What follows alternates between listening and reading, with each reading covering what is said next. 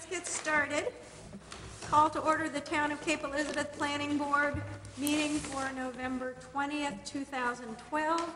The first item on our agenda are minutes of the prior meeting. Does anyone have any comments on the minutes from the prior meeting? Anyone want to make a motion? Move we accept the minutes of the October 16th meeting as presented. Moved and seconded. Any discussion? All in favor? That's unanimous for those of us who are here. Thank you. So the first item on our agenda is the Fort Williams Park site improvements. The Town of Cape Elizabeth is requesting review of 4 areas of site improvements implementing the master plan, specifically expansion of Ship Cove parking, upgrade of the Ship Cove picnic area slab, vehicular improvements at the intersection of Ocean Road and Wheatley Road, and vehicular and pedestrian improvements at the intersection of Powers Road and Ship Cove parking lot, Entrance Drive, and Ocean Road. Site plan review, public hearing. So if you want to come forward, I guess John Mitchell's going to address us tonight and explain what has been changed from the last meeting, if you would. To the next slide. There only been, well, first of all, we've addressed all of the comments provided by AMAC, and the latest comments by AMAC, there are only a couple. One was to redesign this little island here to allow an emergency vehicle to maneuver onto that island and access Keys Road. So we have done that. We've kept the walkway, and we've provided stabilized pavers on either side of the walkway to allow an emergency vehicle to circulate. So that was one change. The other change that was requested was to remove this one space that exists today. It's a undersized parking space, so we agreed to do that. So we have a total of 70 parking spaces now in this expanded parking lot. The board, one of the members of the board asked us to install a one-way sign in the circle, which we have done.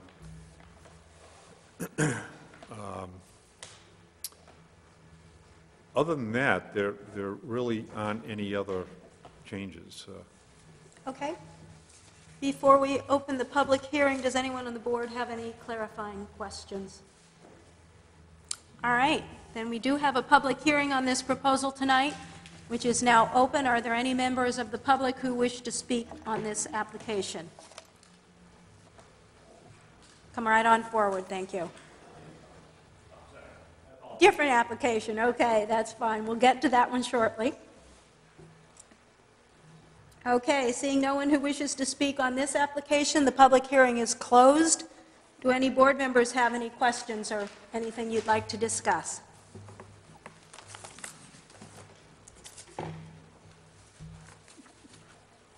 Just members of the public now that we've discussed it in workshops. And at a prior meeting also. The only thing I noticed, John, is that there was a letter from the town engineers dated subsequent to the date of your proposal that talked about adding some more dimensioning to the parking spaces. I'm sorry. Looked to me like it's already there. Is it? It is. She was referring to these 2 handicap parking spaces, which we've done. The reason I didn't dimension them is because they exist today and we're not changing anything. So, but I've added dimensions to them. Okay, Yeah. great. That was the only minor thing. All right, would anyone like to make a motion? I'll make the motion. Henry? Therefore, be it ordered that based on the plans and materials submitted and the facts presented, the application of the Town Cape Elizabeth for site plan review of proposed improvements to Fort Williams Park, specifically expansion and construction of a turnabout in the Ship Cove parking lot, upgrade of the Ship Cove picnic area slab, vehicular improvements at the intersection of Ocean Road and Whitley Road, and vehicular and pedestrian improvements at the intersection of Powers Road and Ship Cove parking lot entrance drive be approved, subject to the following conditions: that the remnant existing asphalt located on the left land side of the Ship Cove parking lot, currently shown as an undersized parking lot, be removed. 2, that the walkway access to Keys Road from the Ship Cove parking lot be revised to provide turning radius and width to accommodate the ladder truck. 3, that the plans be revised to address the above conditions before construction of improvements is commenced. Before I ask for a second, Henry, did you intend to include the findings of fact prior? Sorry, I did. Finding of fact, the town of Cape Elizabeth is requesting site plan review of proposed improvements to Fort Williams Park, specifically expansion and construction of a turnaround on the Ship Cove parking lot, upgrade of the Ship Cove picnic area slab, vehicular improvements at the intersection of Ocean Road and Whitley Road, and vehicular and pedestrian improvements at the intersection of Powers Road and the Ship Cove parking lot entrance drive, which required review under Section 19-9 site plan regulations. 2, town staff has noted revisions to the Ship Cove parking lot design. And 3, the applicant subsequently complies with Section 19-9 site plan regulations. Okay, do we have a second? Second. Joe? Any discussion? All in favor? That's 6 of us unanimous. Thank you. Thank you very much. So the next item on our agenda, C's Gourmet Market Site Plan. KMC Properties is requesting site plan review of a proposed mixed-use specialty market, 28-seat restaurant and office building, 4,140 square feet, located at 349 Ocean House Road, Section 19-9, Site Plan Public Hearing.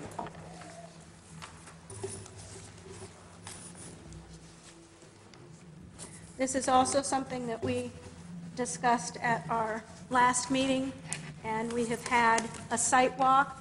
So if the applicant would like to review what has changed since our last meeting and anything that might reflect the results of the site walk, we can then proceed after that.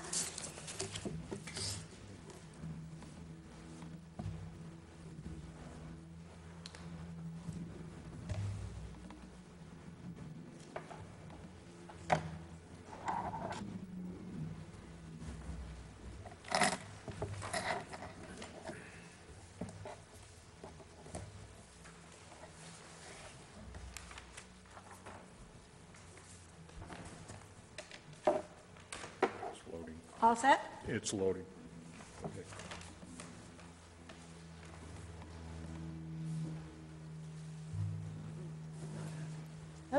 Oh, coming up. There we go.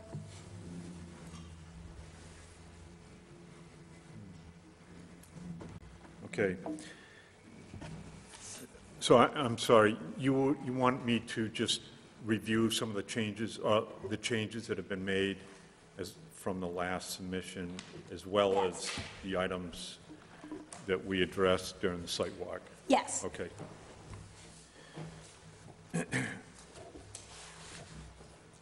I would also note that we have received a couple of letters. I assume you have copies, and if you want to go ahead and identify and respond to some of the questions in the letters from the Blakes, you might go ahead and do that too. Okay, all right. Yes, we have, well, first of all, John Mitchell, Mitchell & Associates, and we represent KMC LLC, which is Michael and Stephanie Concanon, who are here this evening, as well as Mark Mueller from Mark Mueller Architects and Tom Gorel from Gorel Palmer Traffic Engineers. Yes, we are in receipt of the letter from the abutter, Andrew and Rachel Blake, who abut the property. And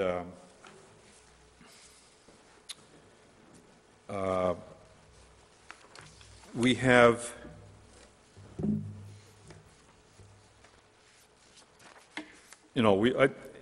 I want to try to address their comments as I go through some of the presentation, rather than going through point by point. That makes sense. Yeah, and we do appreciate their comments. We have been sensitive to the fact that there is a residential use that abuts this property. And the Concannons have always mentioned that they want to be good neighbors.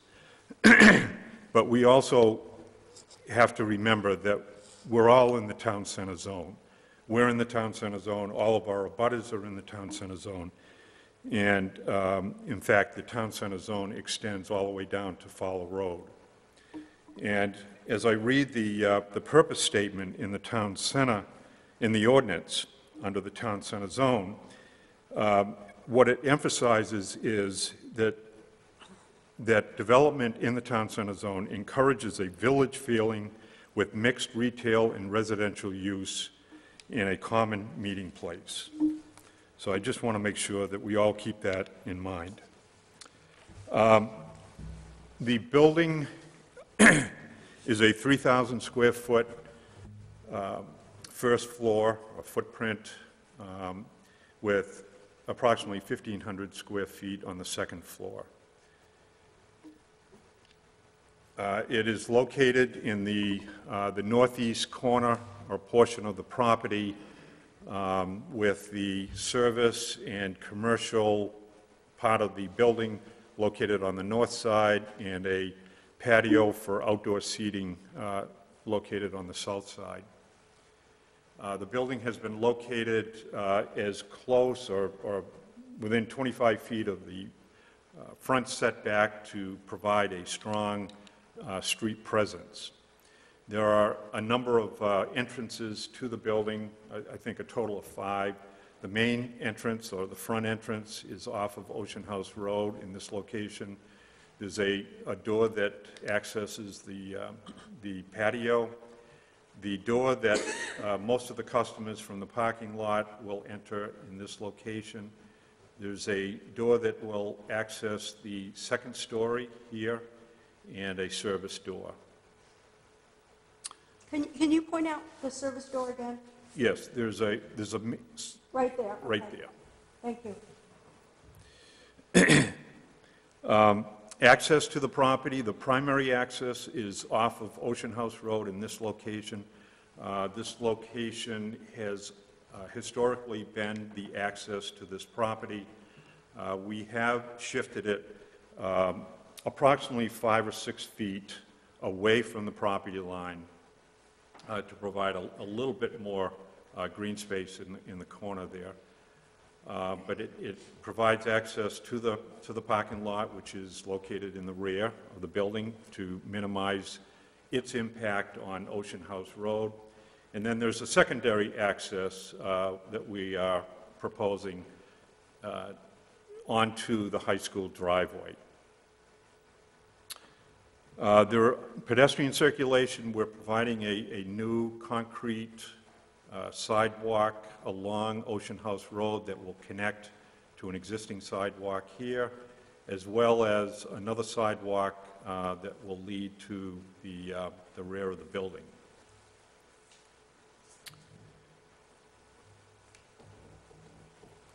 Utilities, the project or the site is well serviced by existing public utilities. We're bringing the water in off of Ocean House Road, the sanitary sewer. There's already a stub to the site in this location here.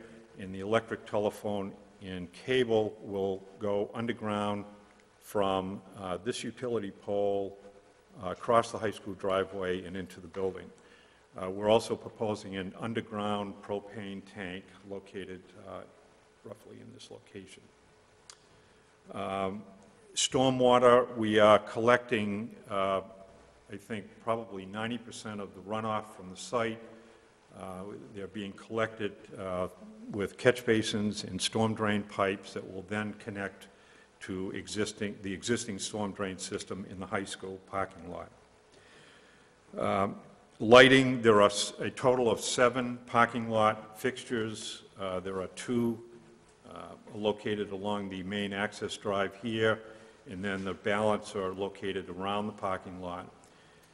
These are 60-watt LED fixtures on 12-foot high poles. Other than security lighting, they will be on a timer and turned off at night.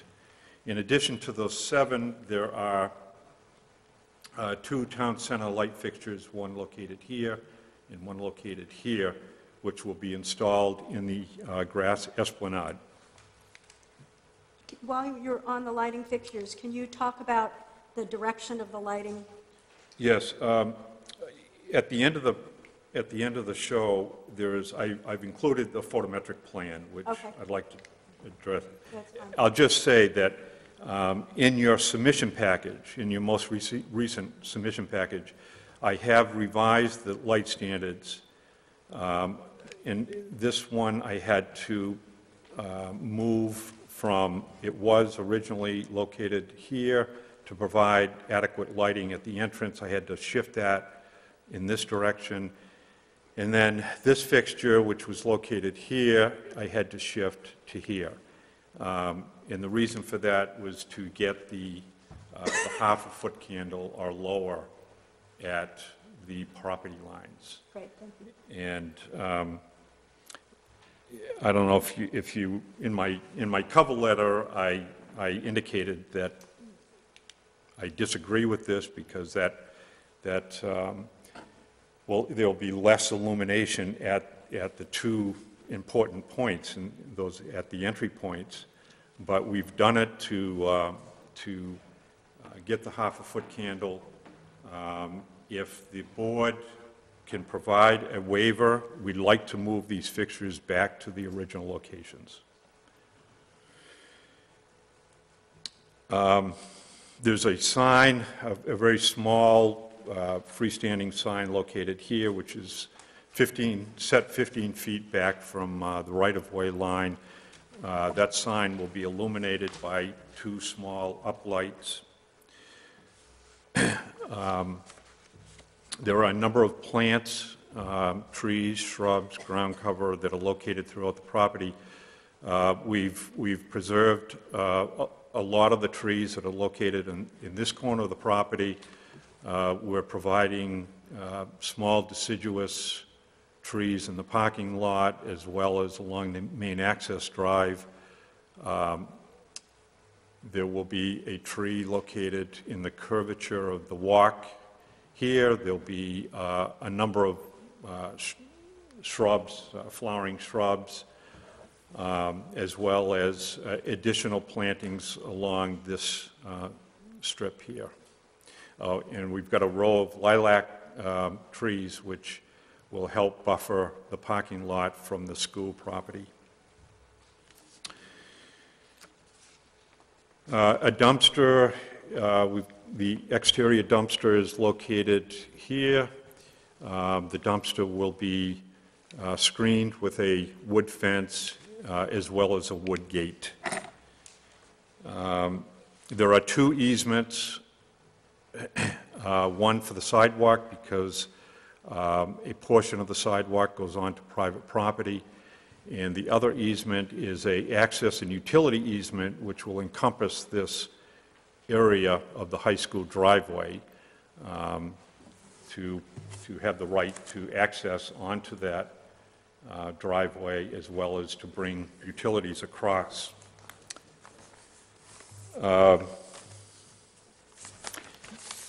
In terms of buffering, we have, as a result of the site walk, the abutter, Andrew Blake, asked us if we would replace the stockade fence, which we agreed to do. So there'll be a new 6-foot-high stockade fence which runs along this property line.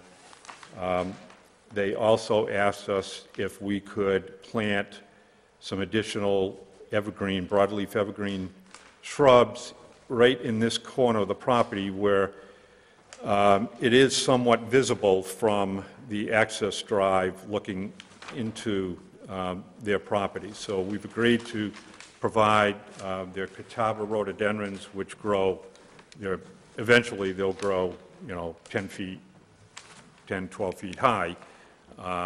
So we have provided a grouping of 3 rhododendrons in this location here. And are you going to get an easement for? There's a letter in your packet, I believe, Right. from the Blakes, agreeing to allowing us to put the shrubs there. But not a formal easement? No, Okay. no. Just one other thing on the patio. The patio, there was a question during the site walk from Andrew Blake about the elevation of the patio, and I just want to clarify that the patio is at the same elevation as the floor of the building, which is 80, and the patio is somewhat less than that. It's 6 inches less. But that is the approximate location of the abutting residence. So there was some concern about the patio looking down onto their property, but it actually is level. We also, on the patio, we're providing a small circular stone wall around the patio. There'll be a lattice-style fence that will go along a portion of that curvature. And then on the fence, we're proposing to grow climbing hydrangeas, which will provide some additional screening, as well as some additional plants that we're planting along the main access drive. So, yes, Peter. John, you showed in your plan those 4 trees or crabapple trees. How high do they get at mature height? Those will grow to 25 feet. Okay, so that will be screening, additional screening when they're mature. Yes, yes. Yep. So at this point, I want to turn it over to Mark, who will go through. I didn't find it. Well, I'm sorry, let me just go to the photometric plan. Okay, so it's difficult to read the numbers, but you can see it in your packet that right here, it's a half-a-foot candle or less. It's all 0-foot candles along the property line, and it is a half-a-foot candle or less along this property line by shifting those 2 light fixtures.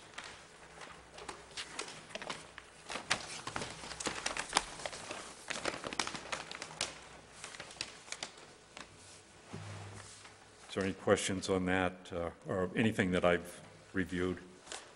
Do we have the authority to vary?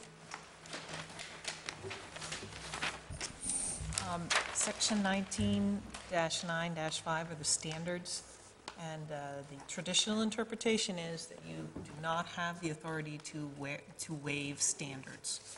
You have the authority to waive submission requirements, but you still have to make a finding that it meets the standards. Okay, so even if there seemed to be some safety benefit to allowing additional lighting at the entrance, generally, we don't have the discretion to. Generally, you don't. Okay.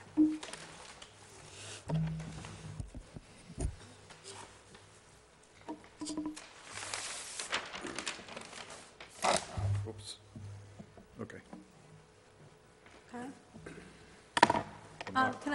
Are you going to do a little architectural run through? Great. What's going on?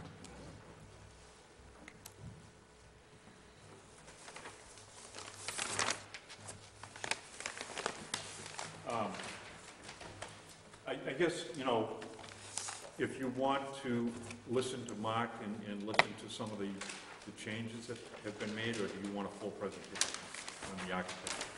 I would just I think we basically want to focus on the changes. I think it might be useful to put up there the elevations like you've got, just so that members of the public will have those in front of them. I also want to say, for the benefit of the planning board, And also to confirm with you that the elevations have not changed since our last meeting, and the floor plan has not changed, is that correct? That is correct, yes. Okay, so in the information that you received in your most recent mailing, the elevations and the floor plans were not included because they have not changed. So you should look up there to reference them there at the end of our last packet, sheets A1 and A2.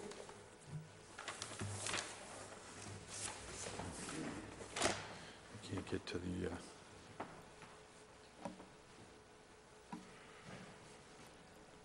what am I doing wrong, Marie? Oh, Oh, what are you trying? it's just jumping around. Lighter touch? Huh? Lighter touch?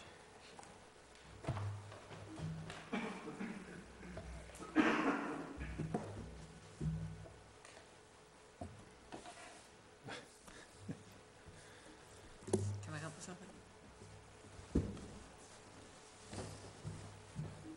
Okay, see, it just jumps. It's the slide before this Before one. this one? Yeah. Let's just do this. Yeah. I think because they're so laden with data. Okay, is it this the one you want? It's the one, yeah, is this it, Mark? That's it, yeah. That's the latest, yeah. Yeah, let's just. Good luck. Thank you.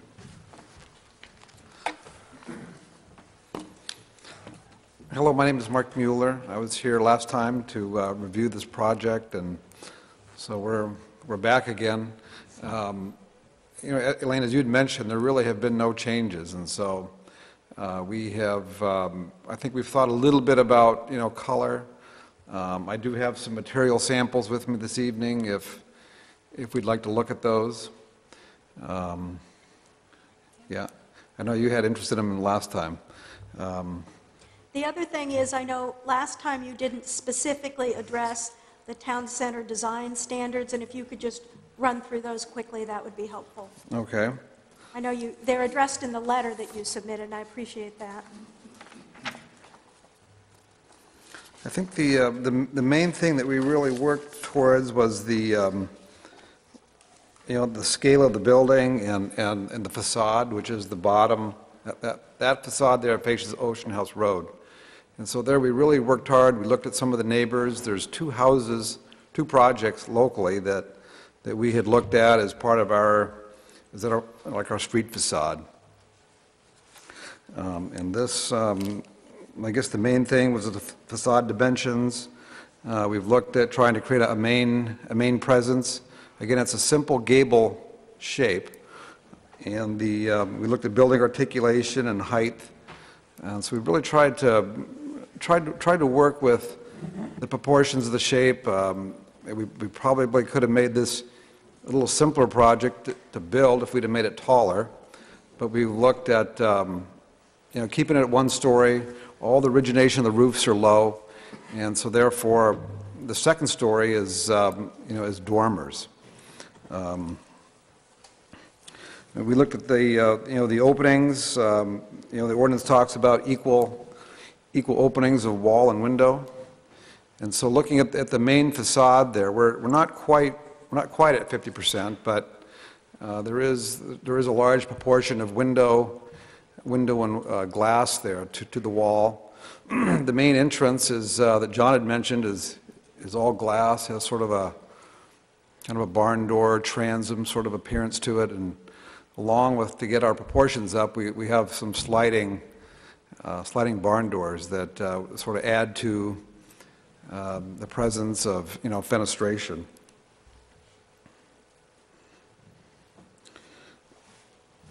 The wall surfaces are,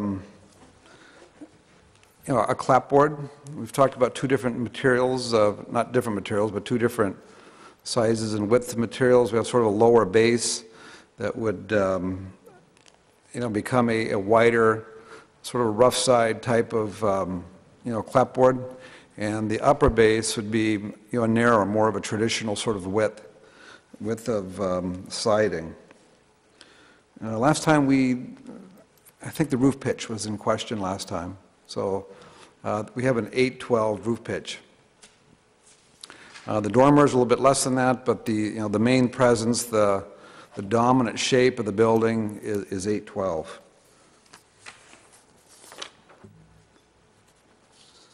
Now, the roof is going to be an asphalt-type material. Some of the historic projects we work on in Portland, there's a few products that seem to work well for that, and we'd propose using that. It's a CertainTeed Hatteras type of shingle. Again, it's a strong weather-resistant shingle, but it has more of a historic lines to it as opposed to sort of the synthetic type slate material.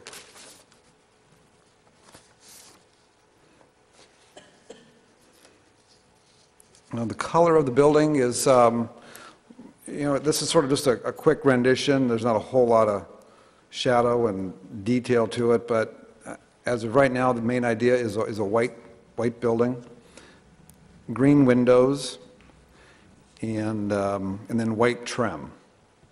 And then the roof would be a mid-tone gray roof. I guess are these materials something that I can pass around, or how does that? Sure, if you have some materials you want to pass down, that'd be great.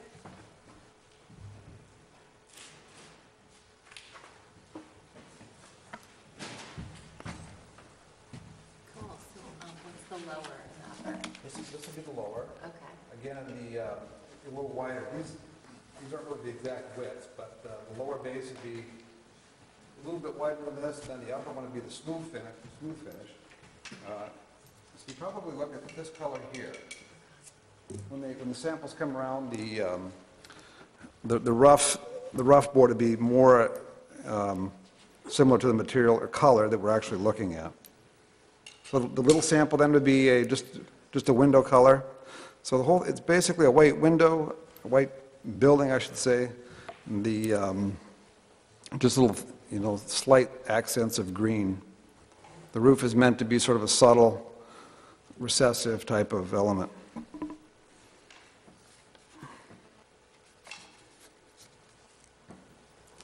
I guess any other questions that address? No, I think that addresses the town center design standards, and I think the other aspects of it, John, I think pretty much you picked up in your original presentation, the orientation, the parking orientation, all of that. Yes. So we've addressed all of the comments from AMAC, including the most recent comment was, I believe, was to add tree preservation notes to the plan, which we've done on the layout plan. The sidewalk easement has been revised and submitted, I believe, Maureen? The applicant's attorney and the town's attorney have been exchanging emails today, and I got a confirmation that the easement drafted by the town attorney that we approved of, the applicant's attorney is now approved of, so all we need to do is sign that. But there's also a second easement for the access on the school drive. And that's a separate easement that has been approved by the town council. And if you want specific information about that, I do see the town manager in the audience in case anyone has any questions. I guess I was just wondering if completion of that is something that should be a condition, but I suppose we can get to that later. Okay. The photometric plan, as I mentioned, has been revised to conform to the standards. The town center design standards have been documented. And one thing that I did not mention was that we have incorporated a bike rack, or 2 bike racks, located right there. And I think that concludes our presentation. As I mentioned, Tom Gorel is here if you have any questions regarding traffic. Thank you. All right. I know that the planning board has a number of questions that we wanted to ask the traffic engineer. I wonder if it might be helpful to the public if we went ahead and had the traffic engineer make his presentation so that public comments would be able to address that also. So it's a little bit different than our usual order, but I think it would be helpful. Sure. A lot of us have those questions. All right, Madam Chairman, members of the board, my name's Tom Gorel. I'm a traffic engineer with Gorel Palmer Consulting Engineers, and we did complete the traffic impact study for the project. The, we, as typical for a traffic impact study, we count the amount of traffic that's on the roadway and estimate the amount of traffic that would be generated by the development and add the two together and assess what the impacts of that would be. This particular store is, what we do as traffic engineers is normally consult something that's a national standard known as the Institute of Transportation Engineers Trip Generation. And it's a big fat book, there's a lot of land use codes in that. None of them really conform to this. This is a little bit different in terms of it's a fairly specialized specialty market. And so when we don't have something that's really models what we're proposing well, we go out and count something that's similar. And that's what we did. We went up to actually Wyndham, the Good Life Market, up on, well, it's actually in Raymond, I should say, on 302. Corner of 302 and 85, I think it is the Good Life Market. So we went up there and counted that. And that's how we came up with our trip generation. Those are estimates, obviously, but they should be in the ballpark. And we ended up with an AM peak hour volume of about 46 trip ends, and in the middle of the afternoon, which is generally the peak for the school and the store, it's about 54. A trip end is either an in or an out. So if I make a round trip, I have 2 trip ends. What that ends up being, if you look at the trip assignment, and we did submit a traffic impact study to you, is we essentially had 13 left turns into the site during the AM peak hour and about 11 into the site during the PM peak hour. And so that's over a period of an hour off the Ocean House Road. And we did have about 13 in the morning and 15 in the afternoon exiting onto the school driveway. So that's basically about 1 every 4 minutes that would be doing that. We combined that traffic with the traffic that's already at the existing intersection, which is signalized, as you know, and that worked pretty well to level service A. Now, there are certainly times where I'm sure it doesn't seem like it's a very good level of service, and I've been out there. We had, people that within our office that count it, but I also went out and just observed it because sometimes that's helpful and not actually be counting. And it does at times back up, and you've probably seen it back up further, but it seemed to back up to within a car length anyway of the driveway that would be on the school driveway. When you're on a corner like this, it is kind of nice to have access to the side street. That's what you would desire. That doesn't block the driveway, at least, and again, that's typically, like all school sites, they're kind of hectic for 15, 20 minutes in the morning, 15 to 20 minutes in the afternoon, and then things are in pretty good shape after that. So it didn't block the driveway, and so I guess that's really the take on that. So I'd be happy to answer any questions you may have. I have a question. Did you look at Ocean House Road, the entry, which is on entry-exit shown on this map, on traffic turning left as it came out of the parking lot, wanting to turn left, is onto a section where it has to cross over from a left-only part to a right, to carry straight on. Yep. You'd have to cross over a turn left only section. If Yeah, the traffic it- was a bit heavy on there. So looking at this map, would it not be practical to have a right-only turn at that main, enter left or right, but right-only exit? You're talking about Ocean House Road? Ocean House Yep. Road, where exiting on Ocean House Road, Yep. only go right.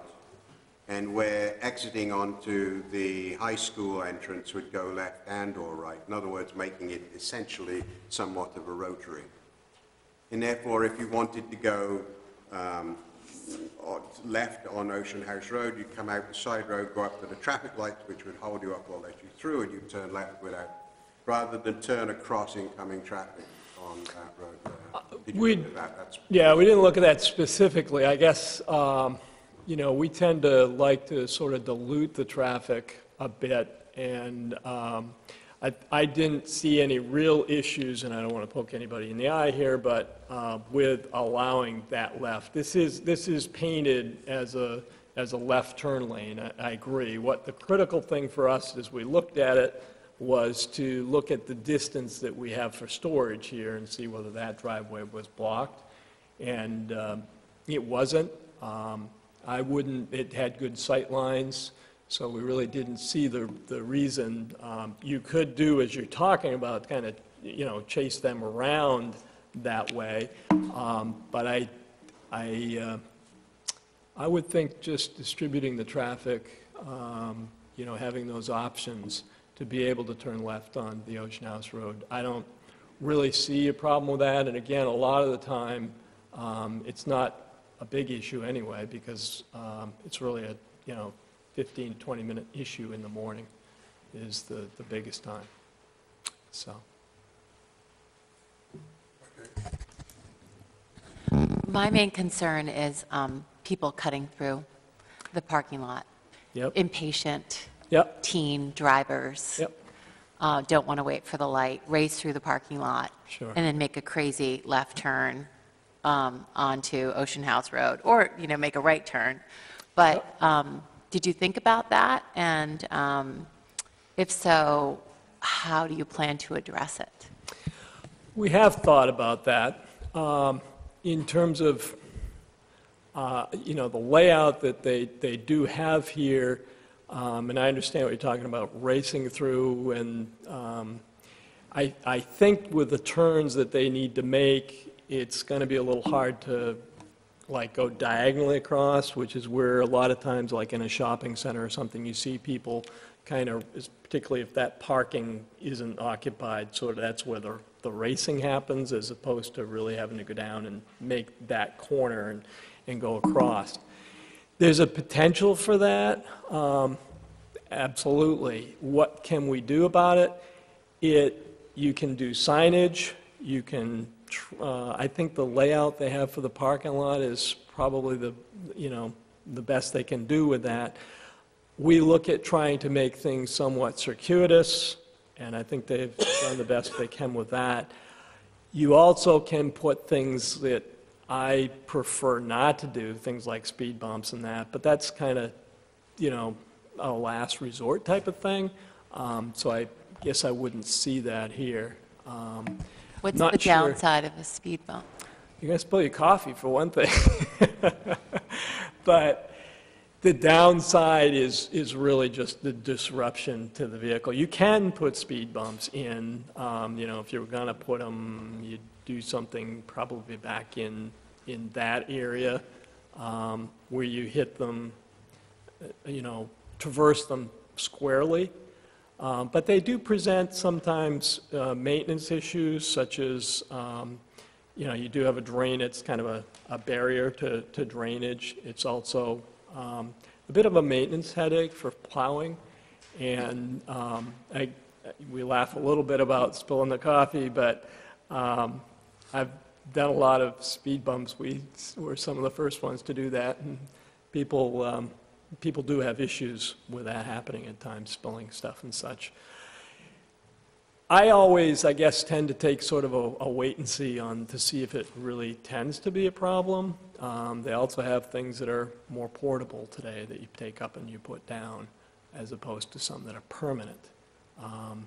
There's companies that do just that sort of thing. So I hate to solve a problem before it exists, but I understand what you're saying. Yeah, and I totally share that sentiment about solving before it exists, but if the problem does develop, I'm not sure what recourse we have as a town to do something about it after the fact. Maybe, Maureen, that's something you can help us with. I know, So you're concerned, Liza, with the safety of the parking lot? Is that how you would look at it, that the parking Yeah, I lot think- would become unsafe? I think, yeah, I think Because of people are... drivers cutting through? Exactly. I think drivers are going to cut through at a high speed. And it will be sort of an outlet for their frustration. I mean, I just see it jogging up and down Shore Road or riding my bike. When when people have an outlet, and they can sort of, they haven't, once they pass you, they speed up. I don't know. There's probably a name for the human condition, but I think people might go faster than they otherwise would if they had to wait for the light. Well, I also wondered if for traffic leaving the high school, not only in the school day, but for things like sports events or prom, big functions, the traffic light, has its times, and the traffic does tend to back up on the roadway leading out to the main street. I can see people very easily just flipping through the parking lot to bypass the light, and that somehow something doesn't sound quite right. Are you saying you could put up a portable barricade for special events to keep that from happening? no, it's not so much, I wasn't referring to a barricade as much as the question, I think, you were asking more about the speed bump sort of thing. And speed bumps can be permanent, but they also can be portable, where you put them down and you can take them up because they're just devices you put on top of the road. So that's what I was clarifying there, is that, because of maintenance and all those sorts of things. Plus, it speaks to maybe not solving the problem before it does exist. In terms of your question of special events, that's also something you can look at pretty closely with the traffic light, because the traffic lights are pretty smart these days, so they sense the traffic a lot better than they used to. They can be programmed, for if there are events that happen that are relatively regular in terms of special events, it can be programmed with a special plan. But it also, in periods where the traffic is heavier on the side street and the traffic light on the main street, you can look at again, kind of a special plan where you give a little bit more time to the side street. There's like a maximum there's a minimum max and a passage time and all those sorts of things. And you can adjust those to give the side street a little bit more time during those periods to try to flush that traffic out a little bit quicker. Maureen, do you know if that traffic light is traffic sensing? I'm looking at the manager, and he's nodding yes. Traffic actuated. Can I ask, maybe you're not aware, but perhaps the town manager is, in the discussions with the town council about using this high school roadway as access to this property, were traffic issues discussed and any of these concerns about cut-through traffic addressed? Because in some ways it seems to be as much a trespass issue as anything else. So I'm wondering if there's anything in the easement intended to address that, or... The town council did early on discuss the concern with cut-through traffic, decided that it was much more preferable to try to encourage people to go out by the light. The thought was that people would consider it much safer to go out by the light, having experienced it with a light and without a light, and looking at the traffic actuated nature of the traffic light, it is so much safer now to go out by the traffic light. And yes, you may have a few people that come out the other way, but that was essentially the way the council evaluated it. And that was in early discussions when this came up in January. At the most recent discussion, where the town council confirmed exactly what they were giving at a meeting last week, the issue of traffic was touched on ever so lightly, and basically with the thought that it's the responsibility of the planning board to review the traffic issues and not the town council. Okay. So they more or less deferred, they did defer it to the planning board on the specific aspects of traffic. Thank you. Carol Ann? Yeah, I talk about how to deal with it if it should arise. And I don't know this for an actual fact, but I have anecdotal evidence that it does occur. I believe it is illegal to cut through a parking lot to avoid a traffic light. I actually know someone who has been stopped for that. I have one question, if I may. Henry? We're trying to back off from this. What is the advantage of having this secondary entry-exit on the high school entrance road? I mean, to me, it seems like it's coming out from school, let's go grab a sandwich, we'll take a right into that parking lot. That seems its main advantage. Other than that, why, when you have a main entrance, do you want two entrances to this area? The majority of people actually, we would anticipate to turn left or to want to,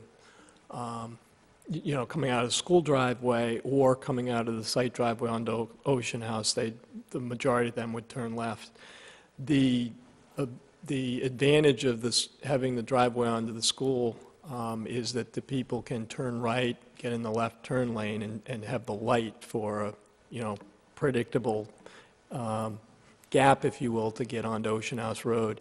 If you're coming out onto the unsignalized driveway on Ocean House Road, it's unsignalized. They don't have a traffic signal to let them out. So it's just more predictable to come out where there is a traffic light to control them and give them an ability to turn left. I don't follow that, I'm not sure, but I'll take a point. But I mean, I see that if you come out the main entrance and you want to go down 77 or Ocean House Road towards the center of town, you end up by having to pass through a traffic light. In actual fact, whichever way you go, you've got to pass through a traffic light. Once you enter the parking lot, exiting it, other than taking a right out of that main line, you have to go through the traffic light. Okay, I misunderstood maybe. I thought you were asking, That one, the school entrance. Yep. School entrance, why is it there? That's If that's not there, I have to take a left at an unsignalized driveway onto Ocean House Road, and I don't have a light to do that. So there's a light that exists, which has... You have to come out at the bottom one, you have to take a left, and it's unsignalized. Is that what you're saying? Right. Correct. But it's also unsignalized on the other side. Both of them This- are unsignalized. The only But- light is To Ocean House Road, the access on Ocean House Road is unsignalized at the driveway that goes directly onto Ocean House Road. It's signalized if you have to get onto the high school driveway first. Right. The amount of traffic on the high school driveway is a much lower amount than the amount of traffic on Ocean House Road. So it's the turn onto Ocean House Road that's the real challenge. Is that fair? Yes, it is, correct. The other thing that occurs to me is that with the access onto the high school driveway, service traffic, the servicing of the dumpster, the bringing of supplies, all of that service aspect of the building is located close to the high school driveway, away from the residents. And that means that the disturbance by service trucks is towards the more commercial part of the property and away from the residential part of the property, which seems to me to be a good thing. Yeah, I'd agree with that. That's a good analysis. Yeah, it seems to me a lot of the concern is not traffic leaving the parking lot to Ocean House Road via the highway street, the side street, but traffic coming into the parking lot from the side street. And typically, in the process of leaving the high school from school or an event. And that, to me, is the part that has a little bit of concern, because that traffic is effectively using the parking lot as a bypass for the light. Would it make any sense to make that a one-way, in other words, a point of egress but not access? Egress onto the high school driveway. Yes, but not access to the parking lot from the high school driveway.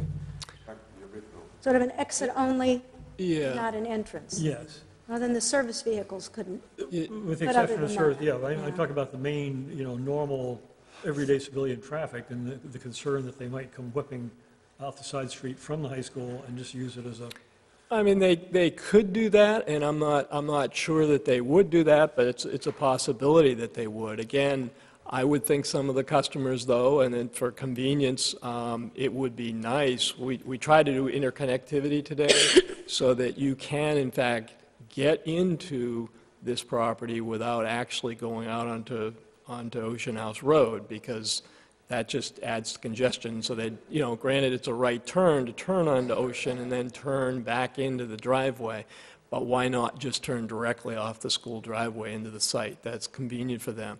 Yeah, you need to balance that with cut-through traffic, but I would think that would be something that, I don't know, but I'm sure the store owner doesn't want that either, so I think they'd probably be pretty proactive in trying to limit that. I think that's a neat idea. I was actually thinking the opposite. So you can go into the store from 77, but you can't go out directly onto 77. You have to go through the high school access road. You want to make it into a rotary, that's what you're saying. I'm not sure. Well, a rotary is only one way around. Yes. You could go in or out, though, from the high school. From the site. Yeah. But I think that's a really neat idea. Well, I mean, I agree with you, we don't know if we have a problem because we haven't seen it happening on the ground, but if it becomes a problem, how do you see it getting fixed? Well, as I said, I think not having interconnectivity can create some issues. That's one of the things that, you know, has emerged, that, you know, sometimes we try to over-engineer those sorts of things. If a problem does develop, then, again, I would think that, sure, you try signage, but how effective is that going to be? You know, that's one method you can certainly try. The other thing is that you do try some kind of traffic calming. You know, you try to define when that problem is happening, too, because that may just be a particular time of day. And so you'd look at one set of things, which may be just an enforcement sort of thing to catch that. If it's just a certain period or if it's just certain people, then there are measures that you can take. If it starts to happen in general, then yeah, you might look at a portable speed bump, that sort of thing. But I would tend to think the benefits of the interconnectivity you would want to realize. Any other questions before we open the public hearing? I have a question about the lighting. I know John Mitchell had said that if possible, for safety reasons, you would like the lights closer to the edge, property line, you know, at the road. And what's the specific safety reason for that? And are reflective materials an option if there's a strong safety reason for moving the lights towards the edge of the property? Yeah, I've had too much to do with lighting, John. In terms of, you've had more to do with that than I have. I mean, generally, we want it well lit for pedestrians. I mean, that's a requirement that this project doesn't require traffic movement from DOT because it doesn't generate enough traffic, but you do want a certain amount of pedestrian or roadside lighting so that, you know, that's a condition that they usually place on it to make sure that the pedestrians and cars can interact. But I haven't, So reflective materials wouldn't help in that case? you know, again, I guess I'm going to refer to you a little bit more on that. I haven't been too much involved in that. For example, what were you thinking? I was just wondering, you were saying, oh, if we could, we would move the lights closer to the edge of the property. And I was just wondering why, what were the safety reasons? Sounds like pedestrian access is one of them. So cars could see the pedestrian. Yeah, pedestrian, and, you know, it's just by having a little bit more than a half-a-foot candle at the entrances, we'll start to, you know, to identify where those entrances is for the vehicle moving in each direction. Gotcha. Because it sounds like we have no leeway on the foot candles, but I was thinking, I mean, maybe you could add reflective materials if marking the entrance for the cars was important. Mm-hmm. Is there headlights sweep by? It was just a thought. Any thoughts on that? Anyway, it's not, I mean, Okay. yeah. Well, let's open it for a public hearing at this point, and then we can ask other questions as we might want to respond to that and any other questions we might have on the plans. So is there any member of the public who wishes to speak? I'll open the public hearing now. Just come right on forward. Give us your name and your address when you come up. Rory Strunk, Six Tides Edge Road. Just a little comment on the traffic. I live on Shore Road. Would be very easy for me to cut through this parking lot and cut onto 77 if I wanted to, avoid the mess here. And there's a lot of people who know this, and I don't think it's usually used as a thoroughfare. I mean, it's kind of a common sense. So I think in all reality, people would come to a common sense approach on it. So that's my feeling on the opinion. I use the cut through. So you be the infractor. Thank you. Anyone else? Come right on up.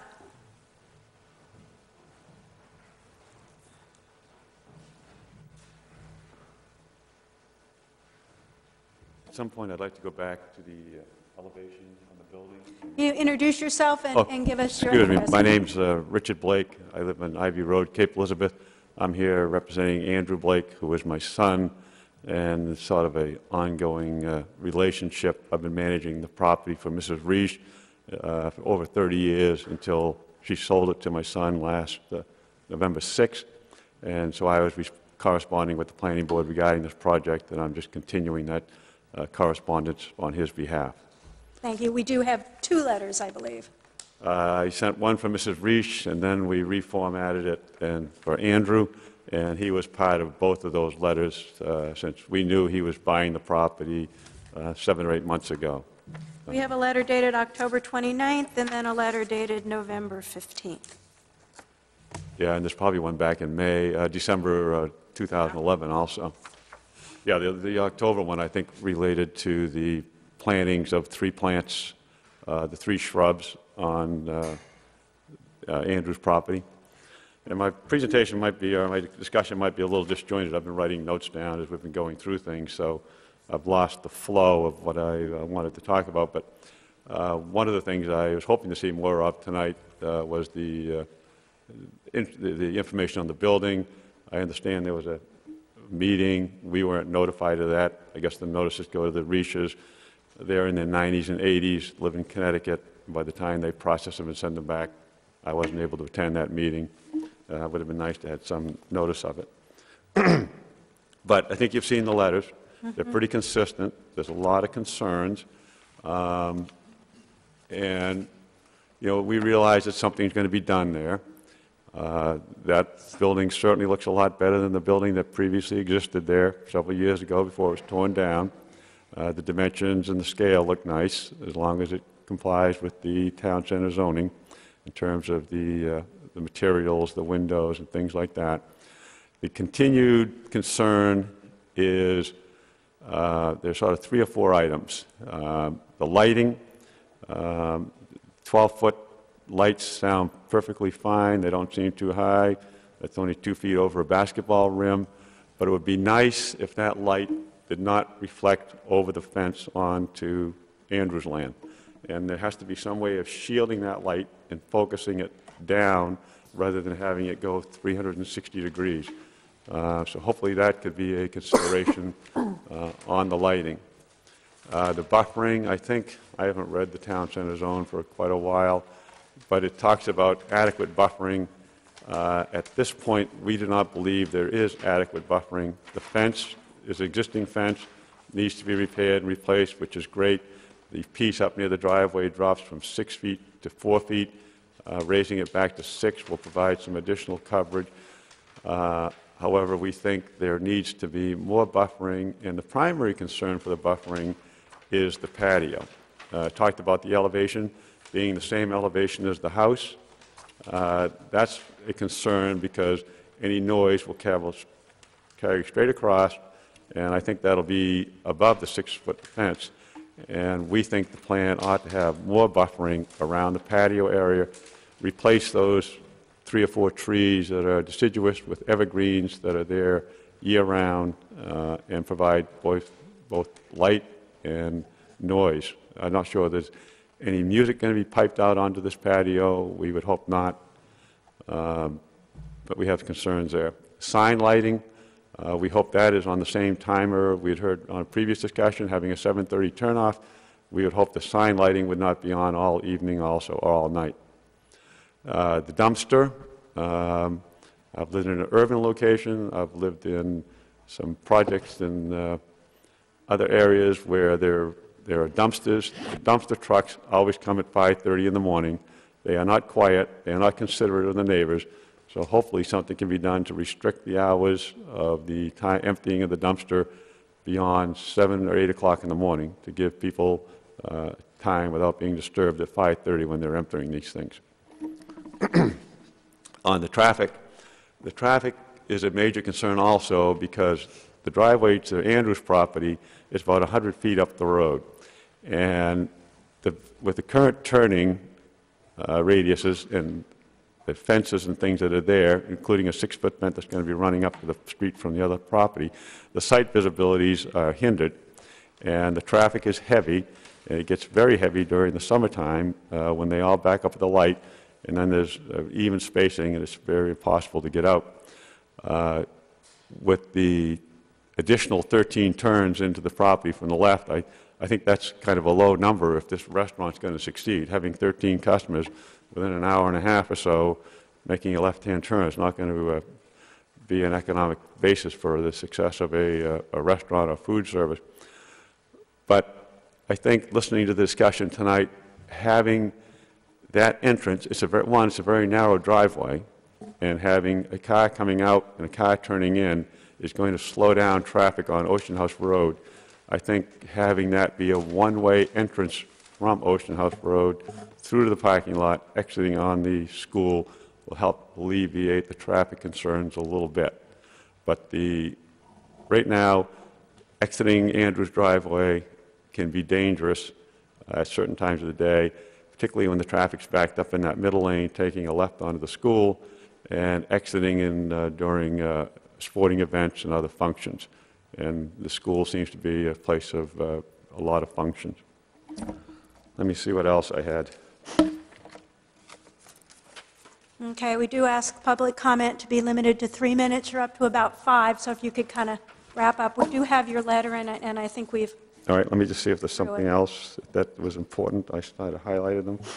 The elevation of the patio is a concern. The additional buffering is very important to us.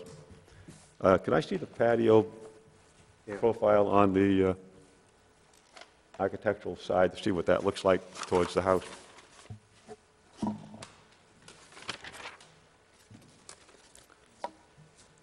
Hang on, I guess I'd have to raise a procedural question. A public hearing is not an interactive thing. If you have questions you want to leave for us, that would be fine, and then after you finish, we can ask the applicant to address things in more detail. See that. Thank you. Look at this for a second.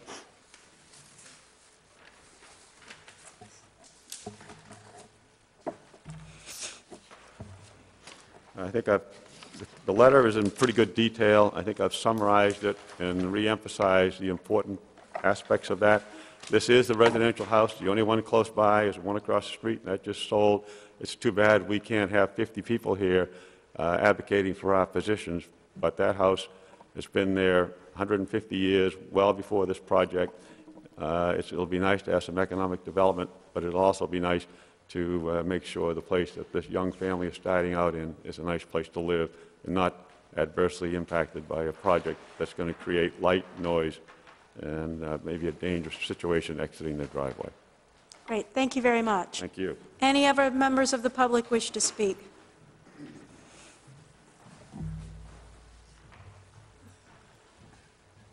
Hi, good evening. My name's Kevin O'Donovan. I live at 6 Chambers Road. I've been living here about 22 years, and this is probably the third project I've seen, proposed to this property. And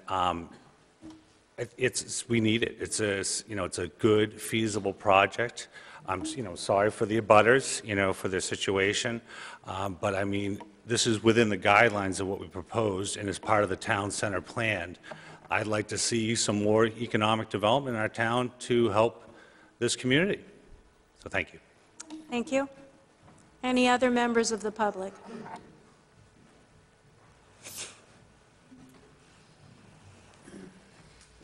Hi, my name's Jeremy Lombardo. I live at 11 Layton Farm Road, and I just wanted to voice my support for this project.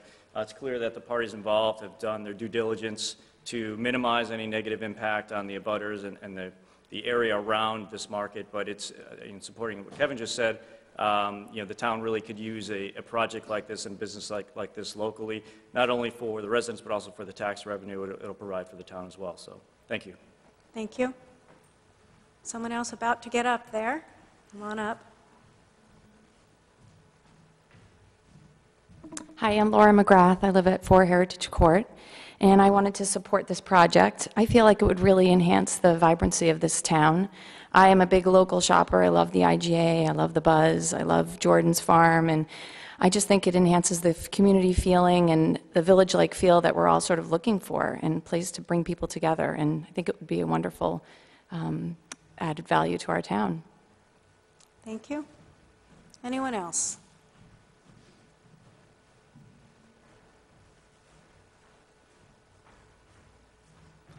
Good evening. My name is Mike Mahoney. My daughter's wife and I live at 1 Autumn Tides Lane, which is just off of Wells Road. We have lived here for about 12 years. My wife grew up here, and we really admire the work that this planning board has done and the town council has done to sort of enhance the quality of life for residents, whether it's maintaining and improving the fort, the development of the pathway, the greenbelt trails. But I think there's been one area over the years that we feel like is still a work in progress, and that's the quality of an attractive, walkable, village-like downtown. And it's something we see in other communities, and we admire it a bit. And we think there's real potential. We think that there's a great opportunity with this project to provide a pillar that can be part of creating that sort of close-knit feel for the town center area. And I would be remiss if I didn't also add that in these applicants, I think you've really got some quality folks that will have the best interests of the town in mind at all times. We've known them for several years. I've done business with them in other areas, and I found them to be honest and forthright and always putting the town of Cape Elizabeth first. So with that, I support the project wholeheartedly. Thank you. Thank you. Anyone else?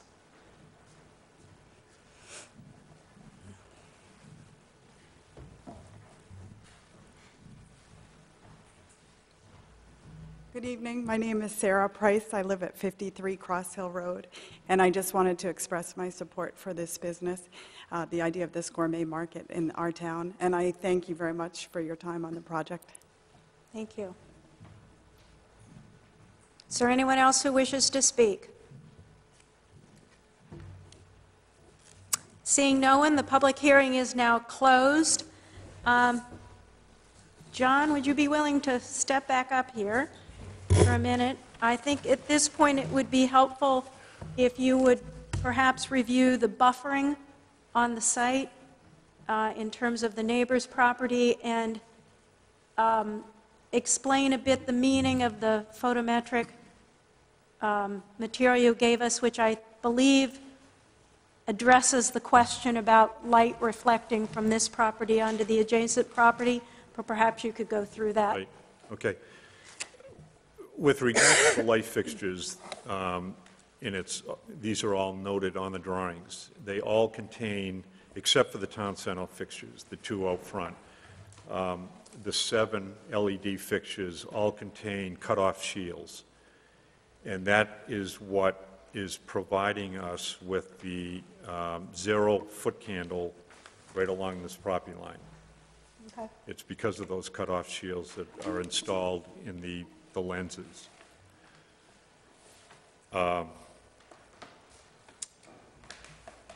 With regard to the buffering, as the board members know from the site visit, these are mature evergreen spruce fir trees. I think they're fir trees. And it is true that some of the lower limbs have been either removed or they've died. But if you look at them, and I have photographs that we can show, The limbs that are growing are to the top of the fence. So that row of evergreen trees is a very effective, very dense screening and buffering. With that said, we are also, as I mentioned, we're providing a new 6-foot-high stockade fence, which is effective in terms of noise. We're providing additional vegetation along this narrow strip of lawn area. It's a mix of deciduous and evergreen shrubs. We're providing a row of flowering deciduous trees between the roadway and the patio. The patio, as I mentioned, has a lattice-style fence surrounding a portion of the circular wall in which we're going to grow a hydrangea, a climbing hydrangea, as well as the distance. I mean, the distance from here to the residence is approximately 130 feet. We've met the buffer standard. I believe that, plus the patio it's designed as, it's about a 20 by 30 foot area, which is approximately, you find many residences that have that size patio. The hours of operation for this establishment is going to be somewhere between 7 and 7:30 at night. It will close. The patio will accommodate approximately 4 tables comfortably. So it's, in our opinion, is that we have met the buffer standard. Are there permanent tables intended for that No. patio? No. Okay. This is a seasonal patio. Could you show us on the plan where the fence drops down? Will the new fence drop in height? Well, I know the existing one. Right now, it drops from 6 to, I believe, 4 feet right in this corner here. Our intention is to carry that out. I'm not sure that the horizontal distance, I think there are 2 panels before it starts to drop. We're going to extend it out 1 more panel. So there'll be a little bit more screening in that corner. But you're dropping it down for visibility. I'm guessing you're Visibility. You're maintaining Yes. some of the drop down Yes. for the traffic Yes. visibility. Yeah. In terms of the sign lighting, these are very small uplight fixtures that will illuminate the sign. I believe that they can be put on a timer, so we can address that. The dumpster, I believe we can monitor the hours of operation for the loading of the dumpster. I think those are the comments that I had written down. You wouldn't have any idea what time if I understand it properly, the dumpster is going to be accessed by the high school driveway that I assume has maintenance traffic already coming in and out for the various high school. I'm not sure where the truck will access the property. I mean, they could access from Ocean House Road, come in, and typically these trucks want to come in front-loading. They're front-loading trucks. So they'll probably want to come in here and maneuver around so that they're face to the dumpster. But we purposely located that as the furthest away from the residence. But in terms of the loading and unloading, we can make sure that that isn't in the real early hours of the morning. Maureen, do we have authority under the town center regulations to actually require a limitation on the time of the access of service vehicles? There's nothing in the town center regulations right now that allow you to restrict hours of operation generally. Several years ago, the planning board was looking at a proposal for a restaurant, and the hours of operation were under question. And the advice you received from your town attorney was that there's nothing that says you cannot regulate hours of operation if they're going beyond what normally would occur. But if you are regulating the hours of operation such that a business cannot operate, then you would be going beyond what you're allowed. So, for example, if a restaurant is intending to hold dinner, and dinner is part of what makes it a viable business, and you say it has to close at 8 o'clock, it doesn't make it possible for them to really be able to serve dinner, and that would be under question. If you wanted to tell a 24-hour convenience store that they had to close at 1, you probably would have the legal ability to do that. So there's nothing specifically that gives you any rights on hours of operation. There's some indication from our attorney that you might have some authority, but it's really only at the fringes. Is there not a time where you're allowed to start work in the morning, for example, cutting grass or making a noise? No, no, you can, as a homeowner, you can cut grass by the light of the moon if you want. No, but I mean servicing. Construction equipment, Yeah. there is construction limits. If you're building a road, or if you're building a house or something, I think it's 6 a.m. It's a pretty early hour, but it's in the construction ordinance, so it's a completely separate ordinance. You really have nothing to do with that ordinance. But yes, construction activities are regulated. Mowing your grass is not. So this is not part of that construction? Now, there are some areas where we don't know how far you can go until you try it and you get sued. And I kind of encourage you not to go to that extreme, but it's your call.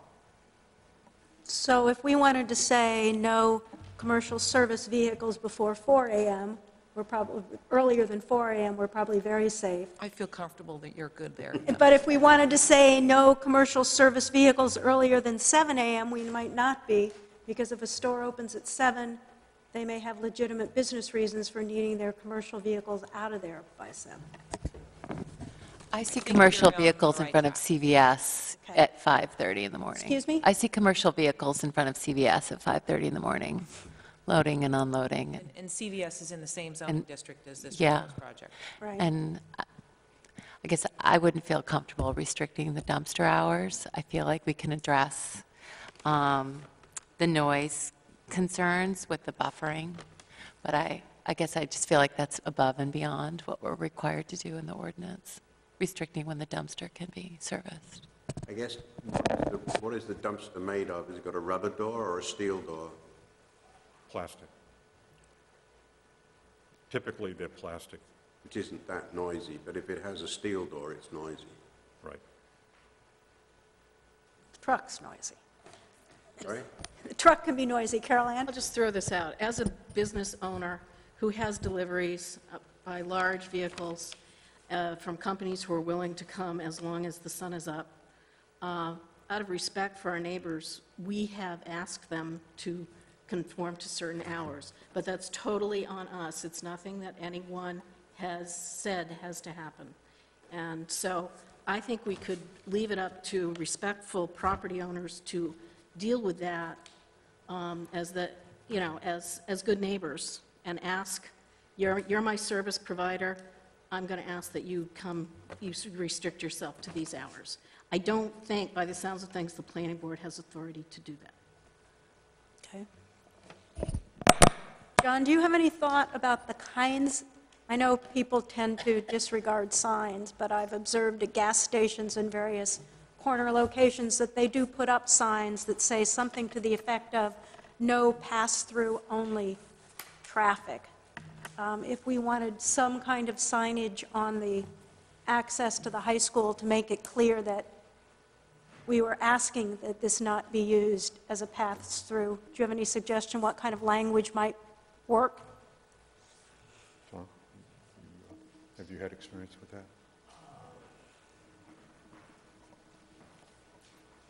A lot of times it's like not a throughway.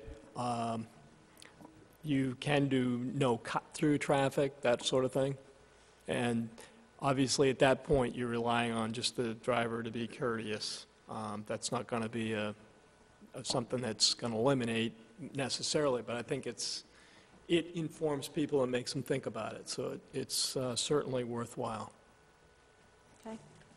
I'm curious how other people on the board feel about this. I don't think a sign's going to be enough, and I think it's going to create a dangerous traffic situation with people cutting through and creating another point of egress and ingress onto 77. I think we need something more than a sign.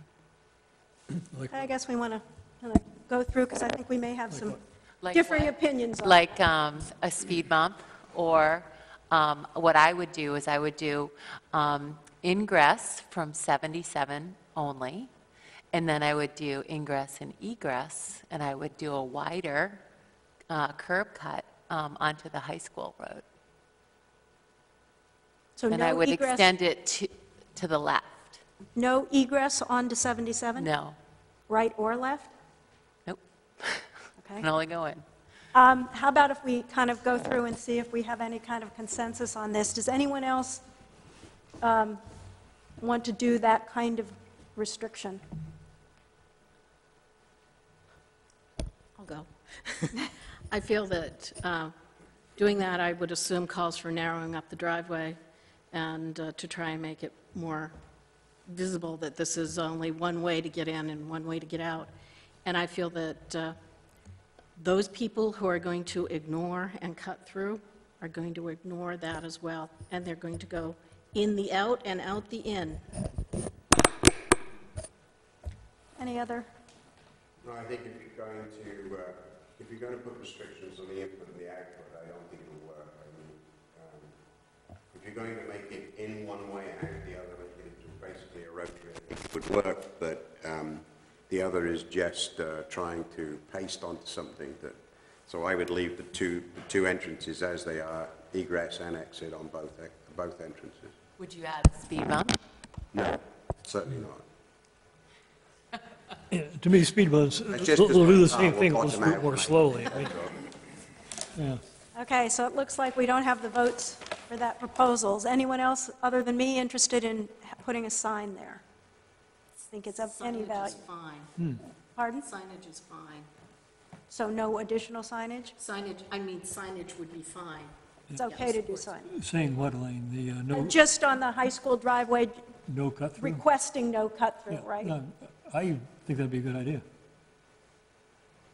Is that acceptable to the applicant? Put a no cut-through type sign on the high school driveway? I'm just curious, so what happens if we have a few accidents? Can the town mandate any changes? The town could monitor the town's high school driveway.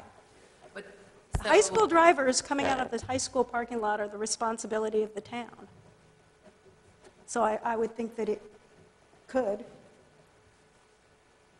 but probably not put subsequent requirements on this property owner. I would think that if you have one or two accidents, you're going to have to just accept that's just, it could be the part of doing business. I don't know how many accidents they have in the IGA parking lot. But if there was a string of problems, I think the town could make the argument that part of the site plan approval needs to be looked at again. Either it's been violated or something. So, I mean, but I think you would need a pretty extreme situation. So there's something we could write into the site plan approval? No, I'm just saying you could just leave it the way it is. I mean, the applicant has made representations that it's not going to be a serious cut-through. He's made representations about how much peak hour traffic can be expected at various intersections. And if that traffic study is woefully out of line, dramatically wrong, and knowing Tom, it's not, but I think you could make the case that we need to bring the applicant back in. But I do think that's an extreme situation. So would you put something in your findings of fact then? It's up to the board to decide. Town that option? It's to determine. I guess I'm reluctant to impose on any particular property owner the responsibility to monitor traffic from the high school through their private property. I would think they would have their own reasons for maintaining a safe parking lot. I'm not inclined to mandate that they do that. It seems to me it would be in their interest to put in a speed bump if high schoolers were racing through their property. Yeah, but not after hours. No, actually, ask their liability insurer.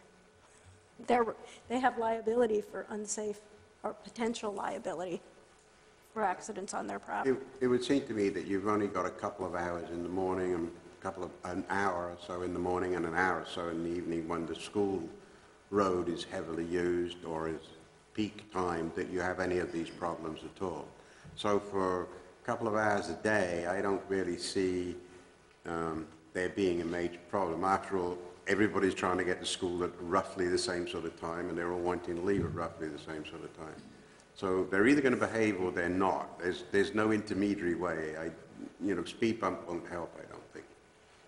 I mean, it seems that having an entry and an exit that can be used either way, or the two entrances that can be used either way, egress and access and exit, seems the most obvious way to do. Allow the traffic to flow as freely as possible.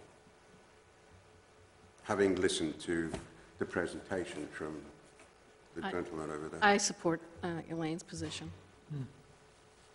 Yeah, I'm clearly in the minority. I think the no cut-through sign is the best we can do under the circumstances. Okay. Anyone have any other questions? I have some other comments about the plan, which is buffering. So, I feel like the buffering is, per the ordinance, the onus is definitely on the applicant, and I don't think that the applicant has met it as well as they could have with the buffering. I think the climbing hydrangeas and the fence are great. The new fence in the extension of the 6-foot part is great too, but I would like to see some more evergreens, and the evergreens that are there are on the abutters side. So again, the onus is on the applicant, not on the abutter, to do the screening. I think given the constraints of the site, it was a really innovative solution to put the rhododendron on the abutters' land, and it seems like that should suffice. I guess, I don't think the applicant has done enough, but given that the butter seems to have agreed to have the rhododendrons on their land, I guess I'm not sure what more you want the applicant to do, given that the evergreens are now going to be on, you're going to have more evergreens on your property. So it seemed like a good solution, but I don't know, I guess I just want it for the record that the onus is really on the applicant for the buffering to be on the applicant side. And I think you could put more evergreens on the border, the property there. How does everyone else feel about the buffering? Anybody else? Do you think it's adequate, the deciduous buffering? Well, it is a commercial zone. I mean, it's not like, apart from possibly adding another foot or two onto the height of the fence, I can't see what else. Yeah, but have you read the ordinance? I mean, where there's a change in use, you've got to have buffering. And the buffering's all in the abutters' land, it seems, most of it. What's that? But I mean, if it was a commercial unit on the right, instead of a property there, we wouldn't be saying the same thing, right? We would say, We wouldn't be, absolutely. It's only because it's a change in use. Yeah. So what would you like to see? I mean, apart from extending the height of the fence maybe to 8 feet, Yeah. 7 foot or something. I guess nothing. I feel like now that the neighbor has said, you agreed to have rhododendrons, I guess I'm okay with it, but I guess I don't know what else you want. Oh. No, actually, not Yeah. in dialogue. But they seem unhappy with it, and how do the other planning board members feel? I mean, it seems the substantive concern is noise and sightline from the patio. I haven't seen a drawing of what somebody sitting in the patio would see of the neighbor's house, but I think there was indication that there is a wall on the patio, although I don't know to what extent it would screen people sitting there. There is some, I think it's deciduous trees planted around the patio. Yes.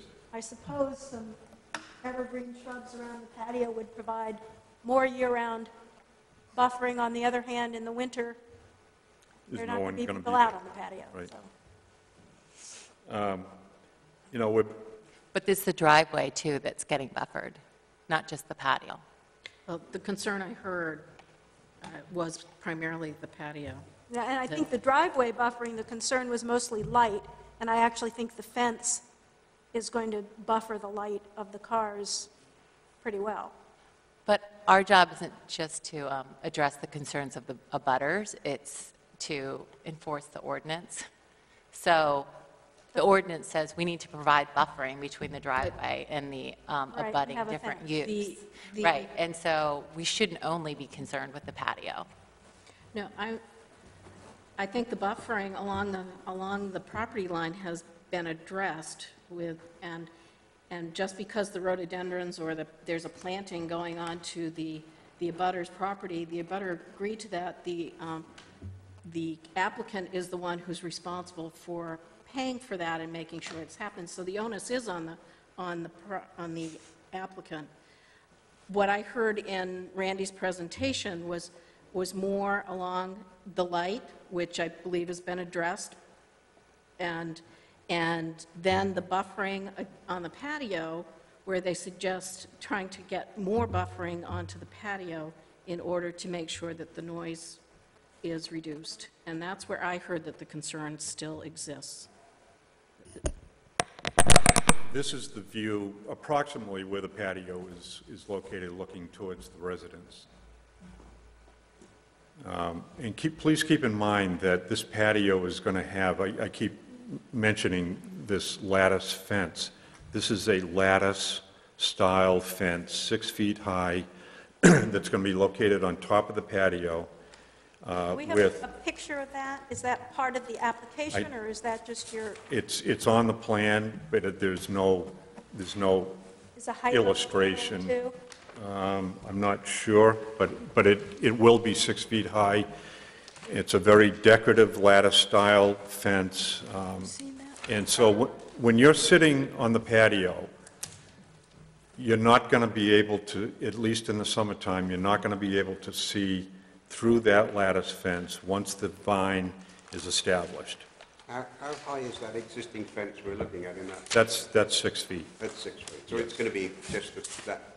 And we would be very opposed to putting in an 8-foot-high fence. I mean, it's not from the cost point of view, but they're just ugly. But you can see that my comment when I made the lower limbs, it is true that a lot of the lower limbs have been removed or have died, but the limbs that are there are at the height of the fence. So you're looking at this lattice-style fence if you're sitting on the patio. Then you have 4 deciduous flowering trees. Then you have additional plants in front of the fence, and then you have the fence, and then you have the trees. So I'm just looking on the plans to find that 6-foot lattice fence to make sure that it's actually part of the site plan approval. Yes, let's see, if you look on the planting plan, On the planting plan?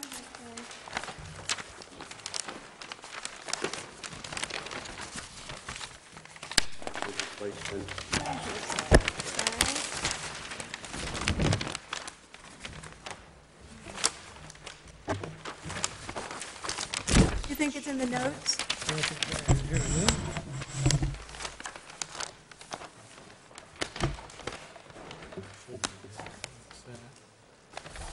Those are, that's identifying Anybody the find the plants. indication of, I found the climbing hydrangea, but I didn't find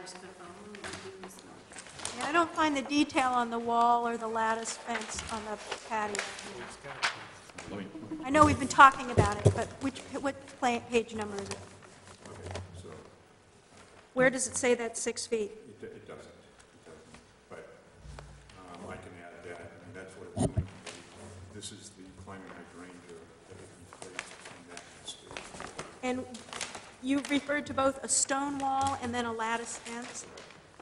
So I would think we could make as an additional condition that the plan reflect that there will be a stone wall and a 6-foot-high fence around the front edge of the patio.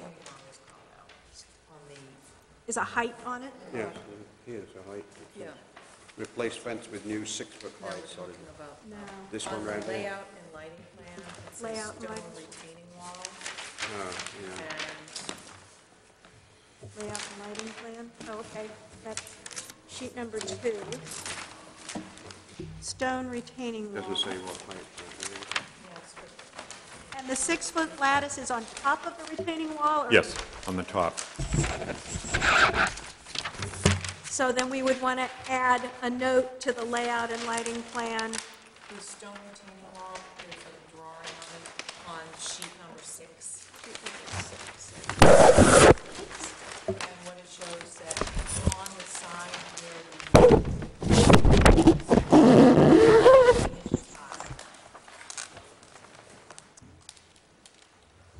Okay, so how would we describe 6 feet from where? Since that seems to be on a slope. I'm assuming it's from the top From the top of the wall. of the wall.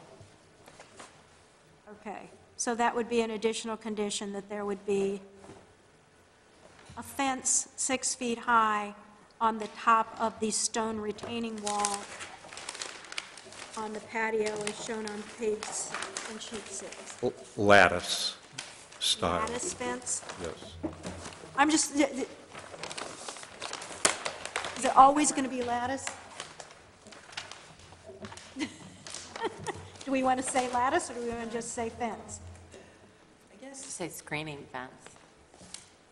you know, I know the applicant mentioned this, and you're free to ignore me here, but it says that the purpose of this district is to encourage an identifiable town center that includes a village feeling, mixed retail and residential uses to serve residents, an environment inviting to pedestrians, a common meeting place. This patio is a great opportunity to create a common meeting place.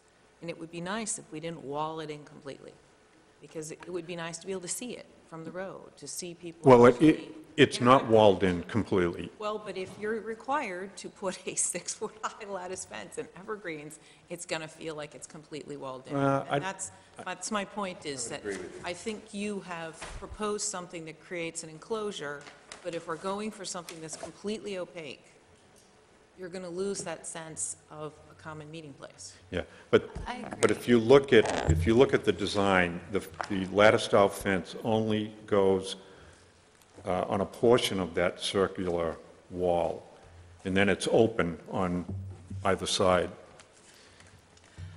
I wonder if we could add a depiction of the 6-foot lattice fence to the elevation drawings. Would that, We could, I think what would be a little easier for the applicant is if we just required a detail, because you've got details of the stone wall, and you could have a separate detail that actually shows a lattice fence. And you could specify that a lattice fence will be located on top of the stone wall.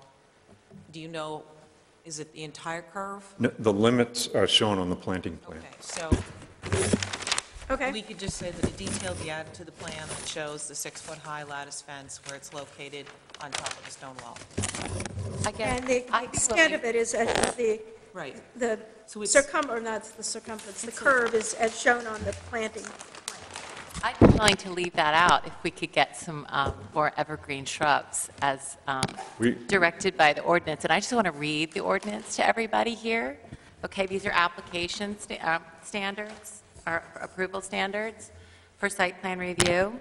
This is under 19-9N, landscaping and buffering. The development shall also provide for the buffering of adjacent uses where there is a transition from one type of use to another use, and for screening of service and storage areas. Required parking and loading spaces for non-residential uses in multiplex housings where not enclosed within a building shall be effectively screened from view by a continuous landscape area not less than 8 feet in width, containing evergreen shrubs, trees, fences, wall, berms, and any combination thereof. forming a visual barrier of not less than 6 feet in height along exterior lot lines adjoining all residential properties. So I know it says this, walls or shrubs, but I just think it talks about 8 feet in width. And we don't have an 8-foot in width barrier. We don't have 8 feet to play with, but I just think that there could be more evergreen shrubs Is this along in the that town portion of center the zone? property. Yeah. This is in the town center zone? Yep, and this is actually in the ordinance for site plan review. Yeah, but we have, So like approval standards. So like pedestrian circulation, stormwater management, erosion control, sewage disposal. So I would be willing to not specify anything for the patio. I don't know how an applicant would feel about that, but just have more buffering along the edge. let's see if we have a consensus here, because we have two different proposals, and ultimately it comes to a vote. I think the two thoughts are that we require more evergreen planting on the applicant's land where it abuts the residential property. The other suggestion is that we require the applicant to show detail of the applicant's proposed lattice fencing along the stone wall at the edge of the patio.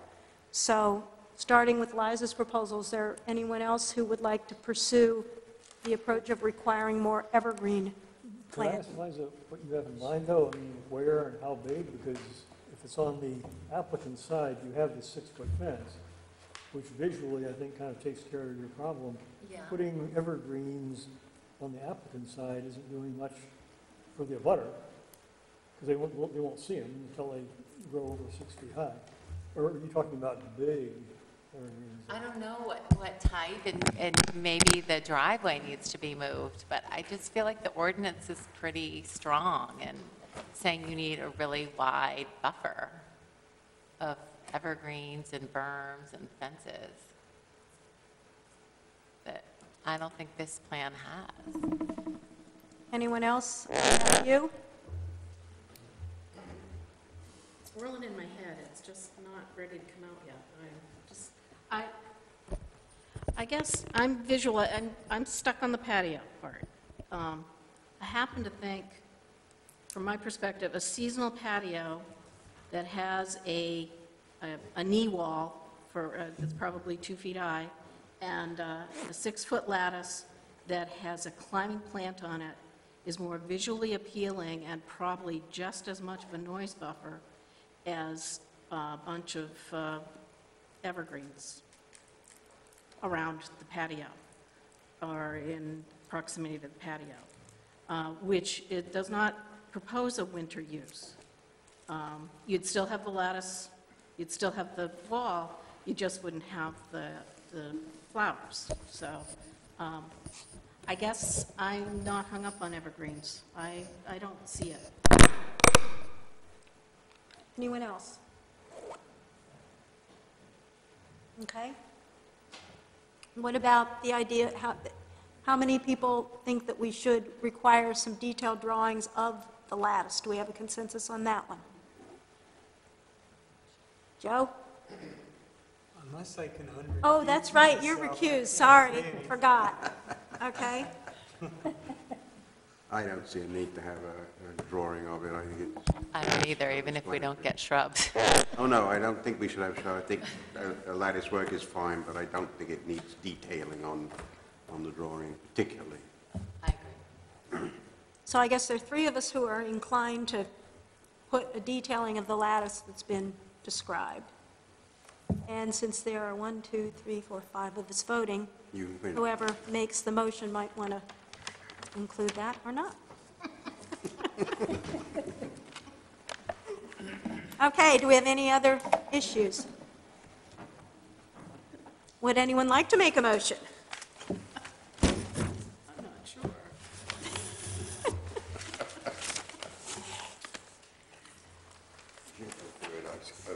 Take a minute and think about it. Elaine, is the substance of the motion that there will be a lattice of 6 feet high from the top of the retaining wall, and that it shall be shown on the plans in some... The detail of it would be on the plan, yeah. So there's It's got to be there, and you want it shown on the plans, the two things. That's the idea. Yeah, I agree with that. You want to make a motion? Sure. Okay. Good lad.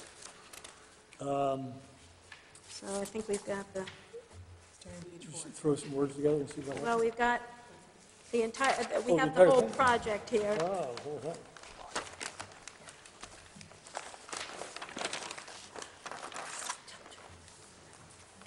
Peter, if you want to start with page 4 of the memo and then just kind of add conditions once you get past the motion part.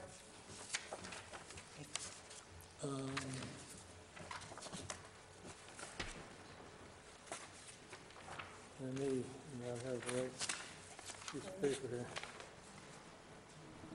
Okay, this is the, starting with the findings of fact? Yes, starting with findings of fact. Okay. Findings of fact. 1, KMC LLC is requesting the site plan review of C's Gourmet Market, a new retail 28-seat restaurant office building proposed to be located at 349 Ocean House Road, which requires review under section 19-9 site plan regulations. 2, the town engineer is recommending that the fence detail included in the plan materials be added to the plan set detail sheet. The tree preservation information should also be added to the plan set. Maureen, you want to stick something in there about the? Sure. But you don't, you know what, I think you're fine there. This is Well, just that's a finding of fact, yeah. And you're then when right. you get to the condition, definitely do it. Right. I'm sorry. I think this finding will support the condition I think you're going to add. Okay. 3, placement of the sidewalk partially in the applicant's property necessitates the provision of an easement for public access. 4, the applicant has requested that lighting levels in excess of 5.5-foot candles be allowed at the project entrance driveway. And 5, the application substantially complies with section 19-9 site plan regulations, subject to the submission of information referenced in number 2. And you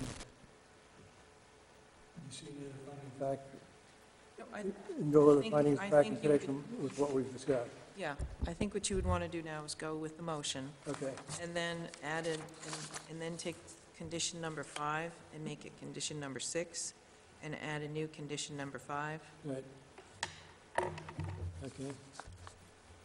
Therefore, be it ordered that based on the plans and materials submitted and the facts presented, the application of KMC LLC for site plan review of C's Gourmet Market, a new retail 28-seat restaurant office building proposed to be located at 349 Ocean House Road be approved, subject to the following conditions.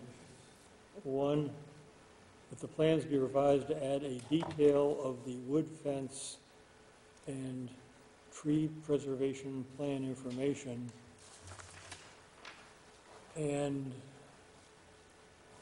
a 6-foot lattice fence to be erected on the top of the semicircular retaining wall around the patio.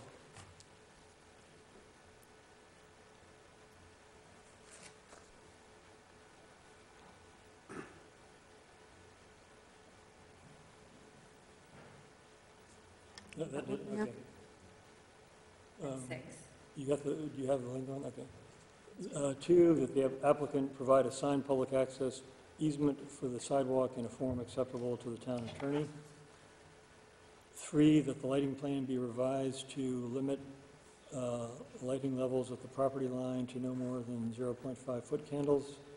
4, that a performance guarantee be provided in a form acceptable to the town attorney, not acceptable to the town engineer, and all acceptable to the town manager.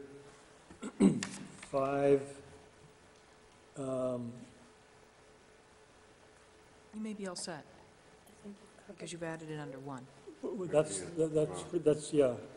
I mean, number 1 spoke of it in terms of the plans, but that basically will then create the obligation to have it. Okay.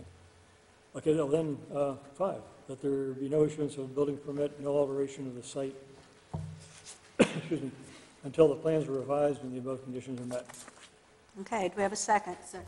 Carol? I want to consider an amendment to the findings of fact, just for the record.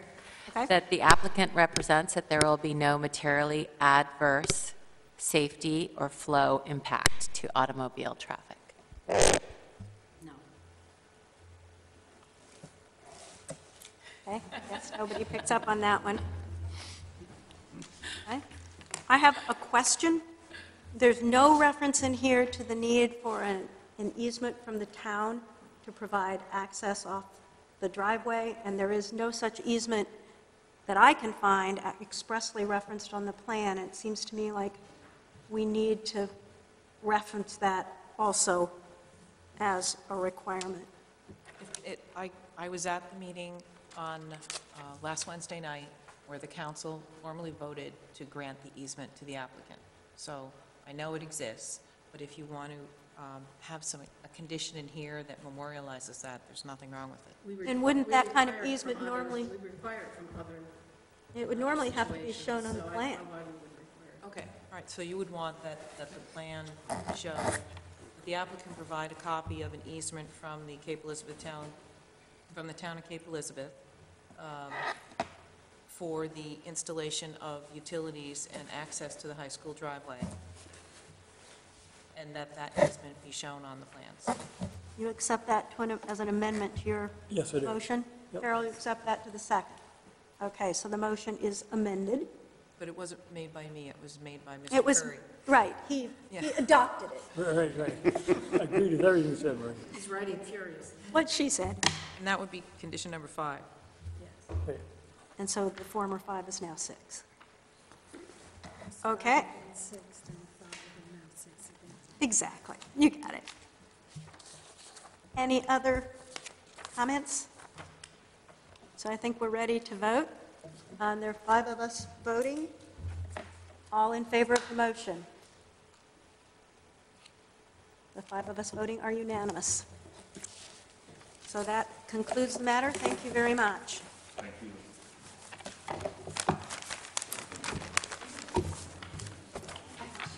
And we have one more item on our agenda tonight, if I can find our agenda. Could I make one request? Yes. I'd like to ask the minute secretary to reflect that Mr. Shalat expressed his intent to recuse himself from the prior item. I'm stuck to it tonight. Awful quiet down there, Joe. Wait, once you recruit, you have to do it every, It's best to do it every meeting. But I mean, Okay. you did it, so. I was hoping you'd yeah, I wish I could have. Okay, the next item on our agenda, survey zoning amendment. The town council has forwarded to the planning board a request to review an amendment to the zoning ordinance that would require a standard boundary survey for a structure within 5 feet of a setback line. Section 191013 zoning ordinance amendments, public hearing. Looks like everyone is leaving the room so that that's fine. We're on another note. We're on another matter now. Your sheet on that. Okay. Summary? Yeah, why don't you give us a summary, Maureen? Just a 1-minute summary. The town council has had concern because they had to deal with a situation in February where a structure an addition had been placed too close to the setback line. A variance was not an option. The only way to cure the title defect was for the town to actually file suit and then settle the suit. It was expensive for the property owners. The council was uncomfortable with that procedure, and so the ordinance committee has drafted an amendment to the zoning ordinance that would require, if you are applying for a building permit for a structure that's worth $10,000 or more, and your structure is proposed to be within 5 feet of the minimum setback, you would be required to provide a standard boundary survey before you could get a building permit. Maureen? Yes, sir. You said that the council also had the option of ordering them to tear down the addition, right? Yes, they did. And well, yes. And we actually have instances, not specifically as to this, but there are instances where people have had to tear down portions of their structure because they did not meet setbacks. Thank you. Okay, well, we have spent time discussing this in workshops and at a prior meeting, so although there is no one sitting in front of me from the public, I think formally, because this is an ordinance amendment, we are required to open and then proceed and close the public hearing. So I will now formally open the public hearing on this zone ordinance amendment. Seeing no one present, I will again close the public hearing, so we have attended to that detail. Does anyone on the planning board have anything else they would like to address with respect to this? What sort of cost is a boundary cost to do? I mean, officially with survey, if you like. It does vary, and the ordinance committee did get several, we got several different proposals, different estimates. It looks like it's probably a $2,000 to $3,000 cost item. The property owner does have the option, if they can just survey one line, that would be acceptable. However, sometimes, even if you can just survey one line, you need to get all the other lines of your property in order to make it close and be certain that that one line is in the same place. But there is a little bit of flexibility there for a partial standard boundary survey. So my other question is, and probably because I don't know, when you purchase property, do you not have the accurate property lines defined somewhere? And that was what, typically when you buy a property, you have to require, you usually get financing, and you get something called a mortgage inspection plan. Right. And the ordinance committee did look at that, and the reality is that mortgage inspection plans are not reliable enough for people who are making large investments in their property. A lot of the situations we looked at, people did have mortgage inspection plans, and mortgage inspection plan doesn't require research. It doesn't even require finding property. Usually means they go to the site and they walk around, and there may be some additional work. I don't want to minimize the amount of effort people put into mortgage inspection plans, but there are people who are investing, upwards of $100,000 in additions that are then built too close to the property line. And if you start calculating the percentage of that investment versus what it would have cost to get the standard boundary survey, the ordinance committee was very, very concerned that they were adding to cost. But the thing is, they felt very strongly that having to go to court and then settle the court costs was more expensive than just getting a boundary survey. My last question is, assuming you want to build and the boundary line is an unknown accurately, in other words, how would you know that you required that you were within the 5 feet? You could be within 7 feet and not require it, but if it was an inaccurate line, you're within the 5 feet and now you're in trouble. You need to still present information to the code enforcement officer, and you could use a mortgage inspection plan to show that you are more than 5 feet from the setback line. Obviously, without the survey, you're still in this kind of gray area. Well, that's why the 5-foot number was picked. I mean, the idea was where we looked at situations where people had encroached on their setback, most of them, they were within that 5-foot limit. So the idea is that 5 feet gives you a margin of error. If you want to build right on the setback, you really have to be confident that you have your property line in the right place. If you want to save the cost of a survey, you can pull your project 5 feet back from your survey line, and the hope is that you won't be, your error, potential error will not exceed 5 feet. And so the code It's a compromise. would at some stage say before or after the building was done, I think you ought to check it. No, usually usually the problem does not come up when code enforcement looks at it. It's when you try to sell the property and your buyer gets a mortgage inspection plan or a survey, and they discover that, in fact, you are in violation of local setback rules. So there would be the first mortgage inspection was different from the second mortgage inspection, because they would do it based on some mortgage. Some people are actually doing surveys. When they buy a house. Yes, and the situation I mentioned in February was a butter had done a survey in preparation for a home sale, and then discovered that the line was not where they thought it was, and kicked the person with the new addition, well, not a new addition, into nonconformance. Maureen, when the town goes to court to resolve these issues, with somebody who's violated the ordinance, can they recover their court costs They do. legally? They did, and Okay. the only reason the town ended up going to court was it was the only option open to them short of tearing down the addition to cure the problem. And so it was actually the property owner who had to bear the costs of the town's time to file suit and then settle the suit. It was much more expensive than just getting a survey, like 5 times more expensive. And Maureen, how did they come up with the $10,000 threshold? It was, I mean, this was the ordinance committee trying to reach a reasonable compromise. They didn't want to require property owners to have to get a standard boundary survey to put in a shed. You do have to get a permit to get a shed, to build a shed. You have to meet setbacks. And so 10,000 was for exempting the deluxe shed. Maureen, condition 1A, I really think ought to be deleted. I don't know whose doubt drives the application of the requirement, and then it just talks about not being able to locate a property line without regard to whether there's a structure anywhere near it. And that could be a back property line, 100 yards from anything. It just, 1A just doesn't make any sense to me. Well, 1A and 1B are existing language. And if you look up in paragraph 1, you'll see that the stuff that's struck out is what we carried down into a list form in A and B. So, yes, we can take it out, but there's always this kind of resistance to taking out something that's already in there that has served us well or ill. I hear you. It just doesn't make any sense.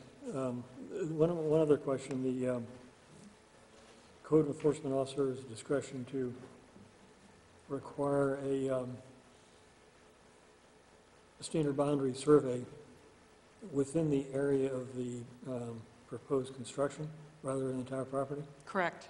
But it talks about a standard boundary survey quality plan of only the property lines. Actually, the standard boundary survey deals with more than property lines. It deals with easements, rights-of-way, existing structures, et cetera. So that seemed to say that he could just say, all you have to do is just show a property line. Well, actually, the intent of that provision is to refer, we have added a definition for standard boundary survey because we determined that, well, we've learned that the professional surveyors of the state used to have a definition of standard boundary survey that they abandoned in the mid-2000s. Right. So we had to come up with one.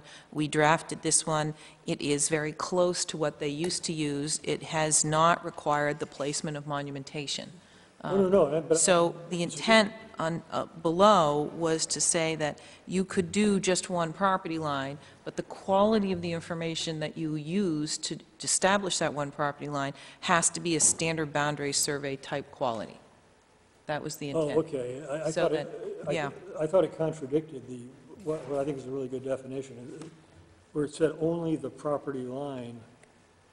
I thought that was contradicting Yeah, but the broader scope. the standard boundary survey quality plan, which is supposed to refer back to the standard boundary survey definition, and then of only the property line within the area. Okay, well, you're comfortable that it does require all the other data that has to be on the plan? Yes, I do. I'm not the code officer, so I will not be interpreting this, but when we drafted it, that was the intent, and the code officer understood that was the intent. Okay. I guess I kind of agree with Peter on the concern on subpart A, because if there isn't a standard boundary survey, there is, by definition, doubt as to location of the property line, whether, so that... The code officer hasn't taken that position. The code officer's position was that he would put the burden of providing accurate information on the applicant, and that it was the applicant's responsibility to make sure that property boundaries depicted on a building permit application were accurate.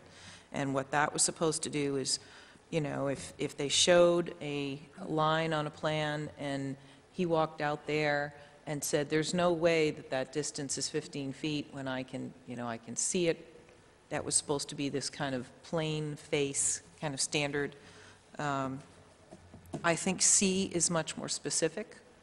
I think A is useful. What if someone is asking for a building permit for a project that is not $10,000, but the code officer has doubt that the information presented is accurate? I guess my question is if who has doubt, because if you're asking whether from a lawyer's perspective there is doubt, there's always doubt if there's not a standard boundary survey. If you're giving the code enforcement officer the discretion to determine that he has doubt, then I think we should clarify A to say if the code enforcement officer determines that there is doubt. Or the code enforcement officer has doubt. Or if the code enforcement officer has doubt. So instead of there is, we would say the code enforcement officer has doubt. Determines. I would say he determines Yeah, that that'd be there is determination. I don't know how he can determine without knowing. I mean, he could just suspect. I don't think he can determine. concludes. Different way, yes. I agree The with code you. enforcement concludes that there is doubt, so that it's his subjective determination, not a legal determination. Okay, so just to go over this on line A, under paragraph 1, it would say the code enforcement officer concludes there is doubt That as to there the is doubt. location. Yeah. Concludes that there is doubt. And then the next one would be the code enforcement officer cannot confirm. So I think with that, does that address your concern, Yeah, it Peter? does, yeah.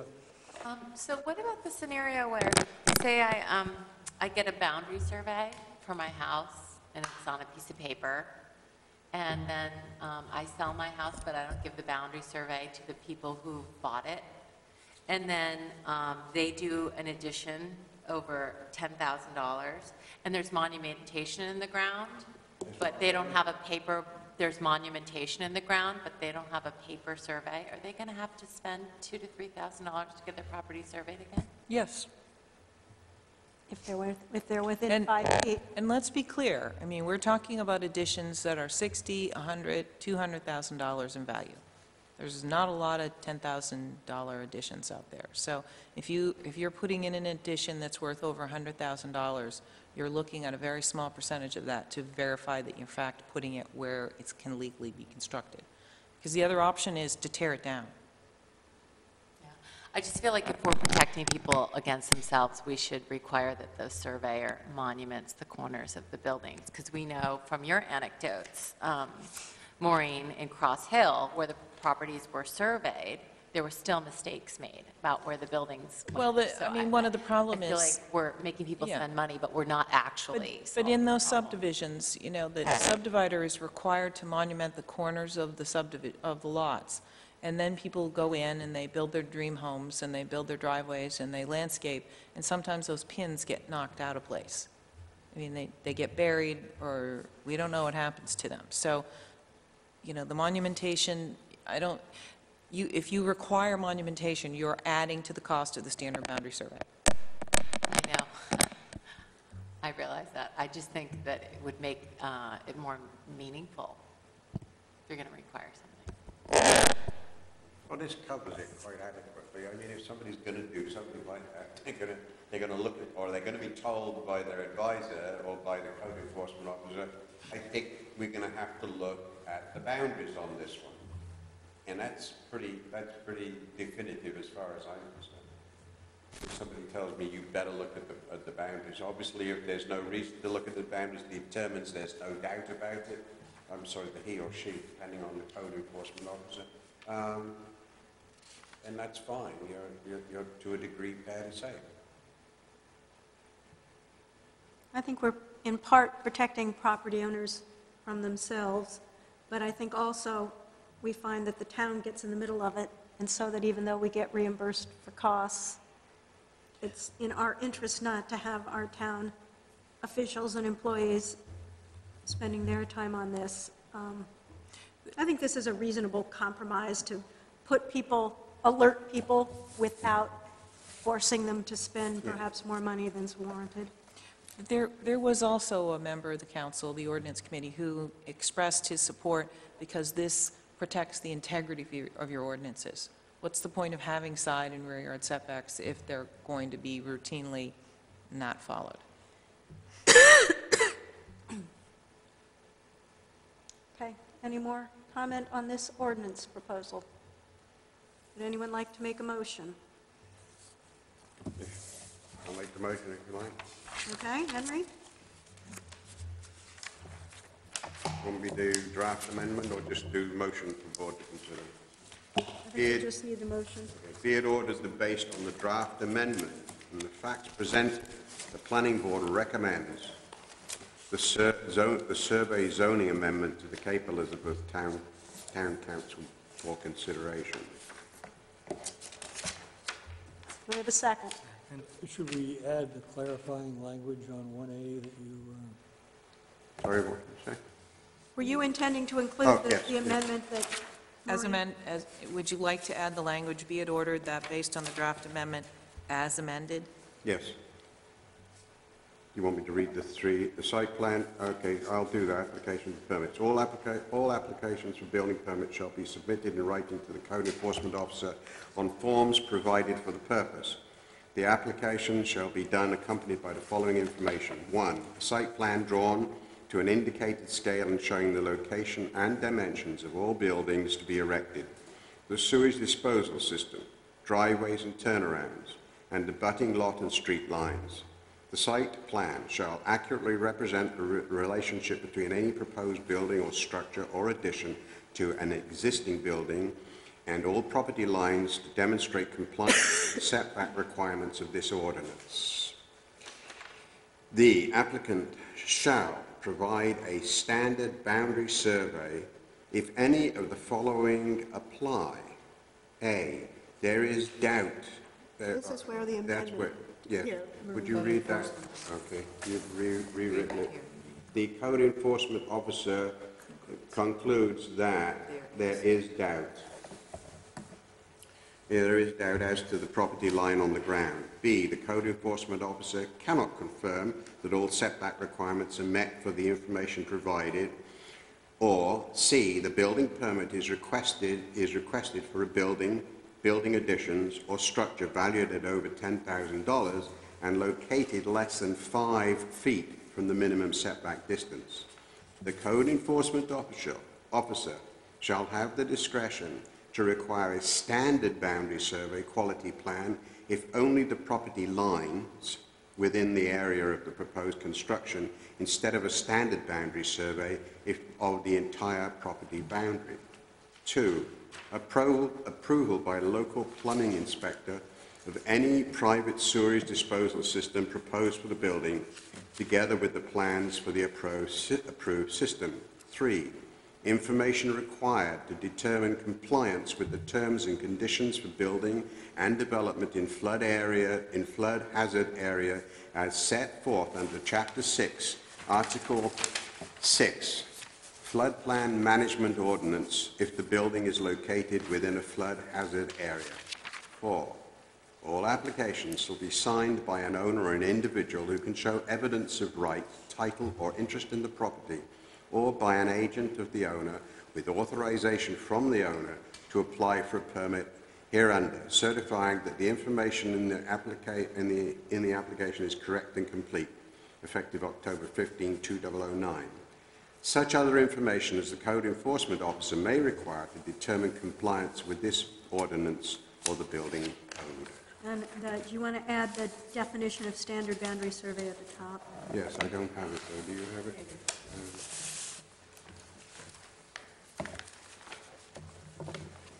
Okay, here we go.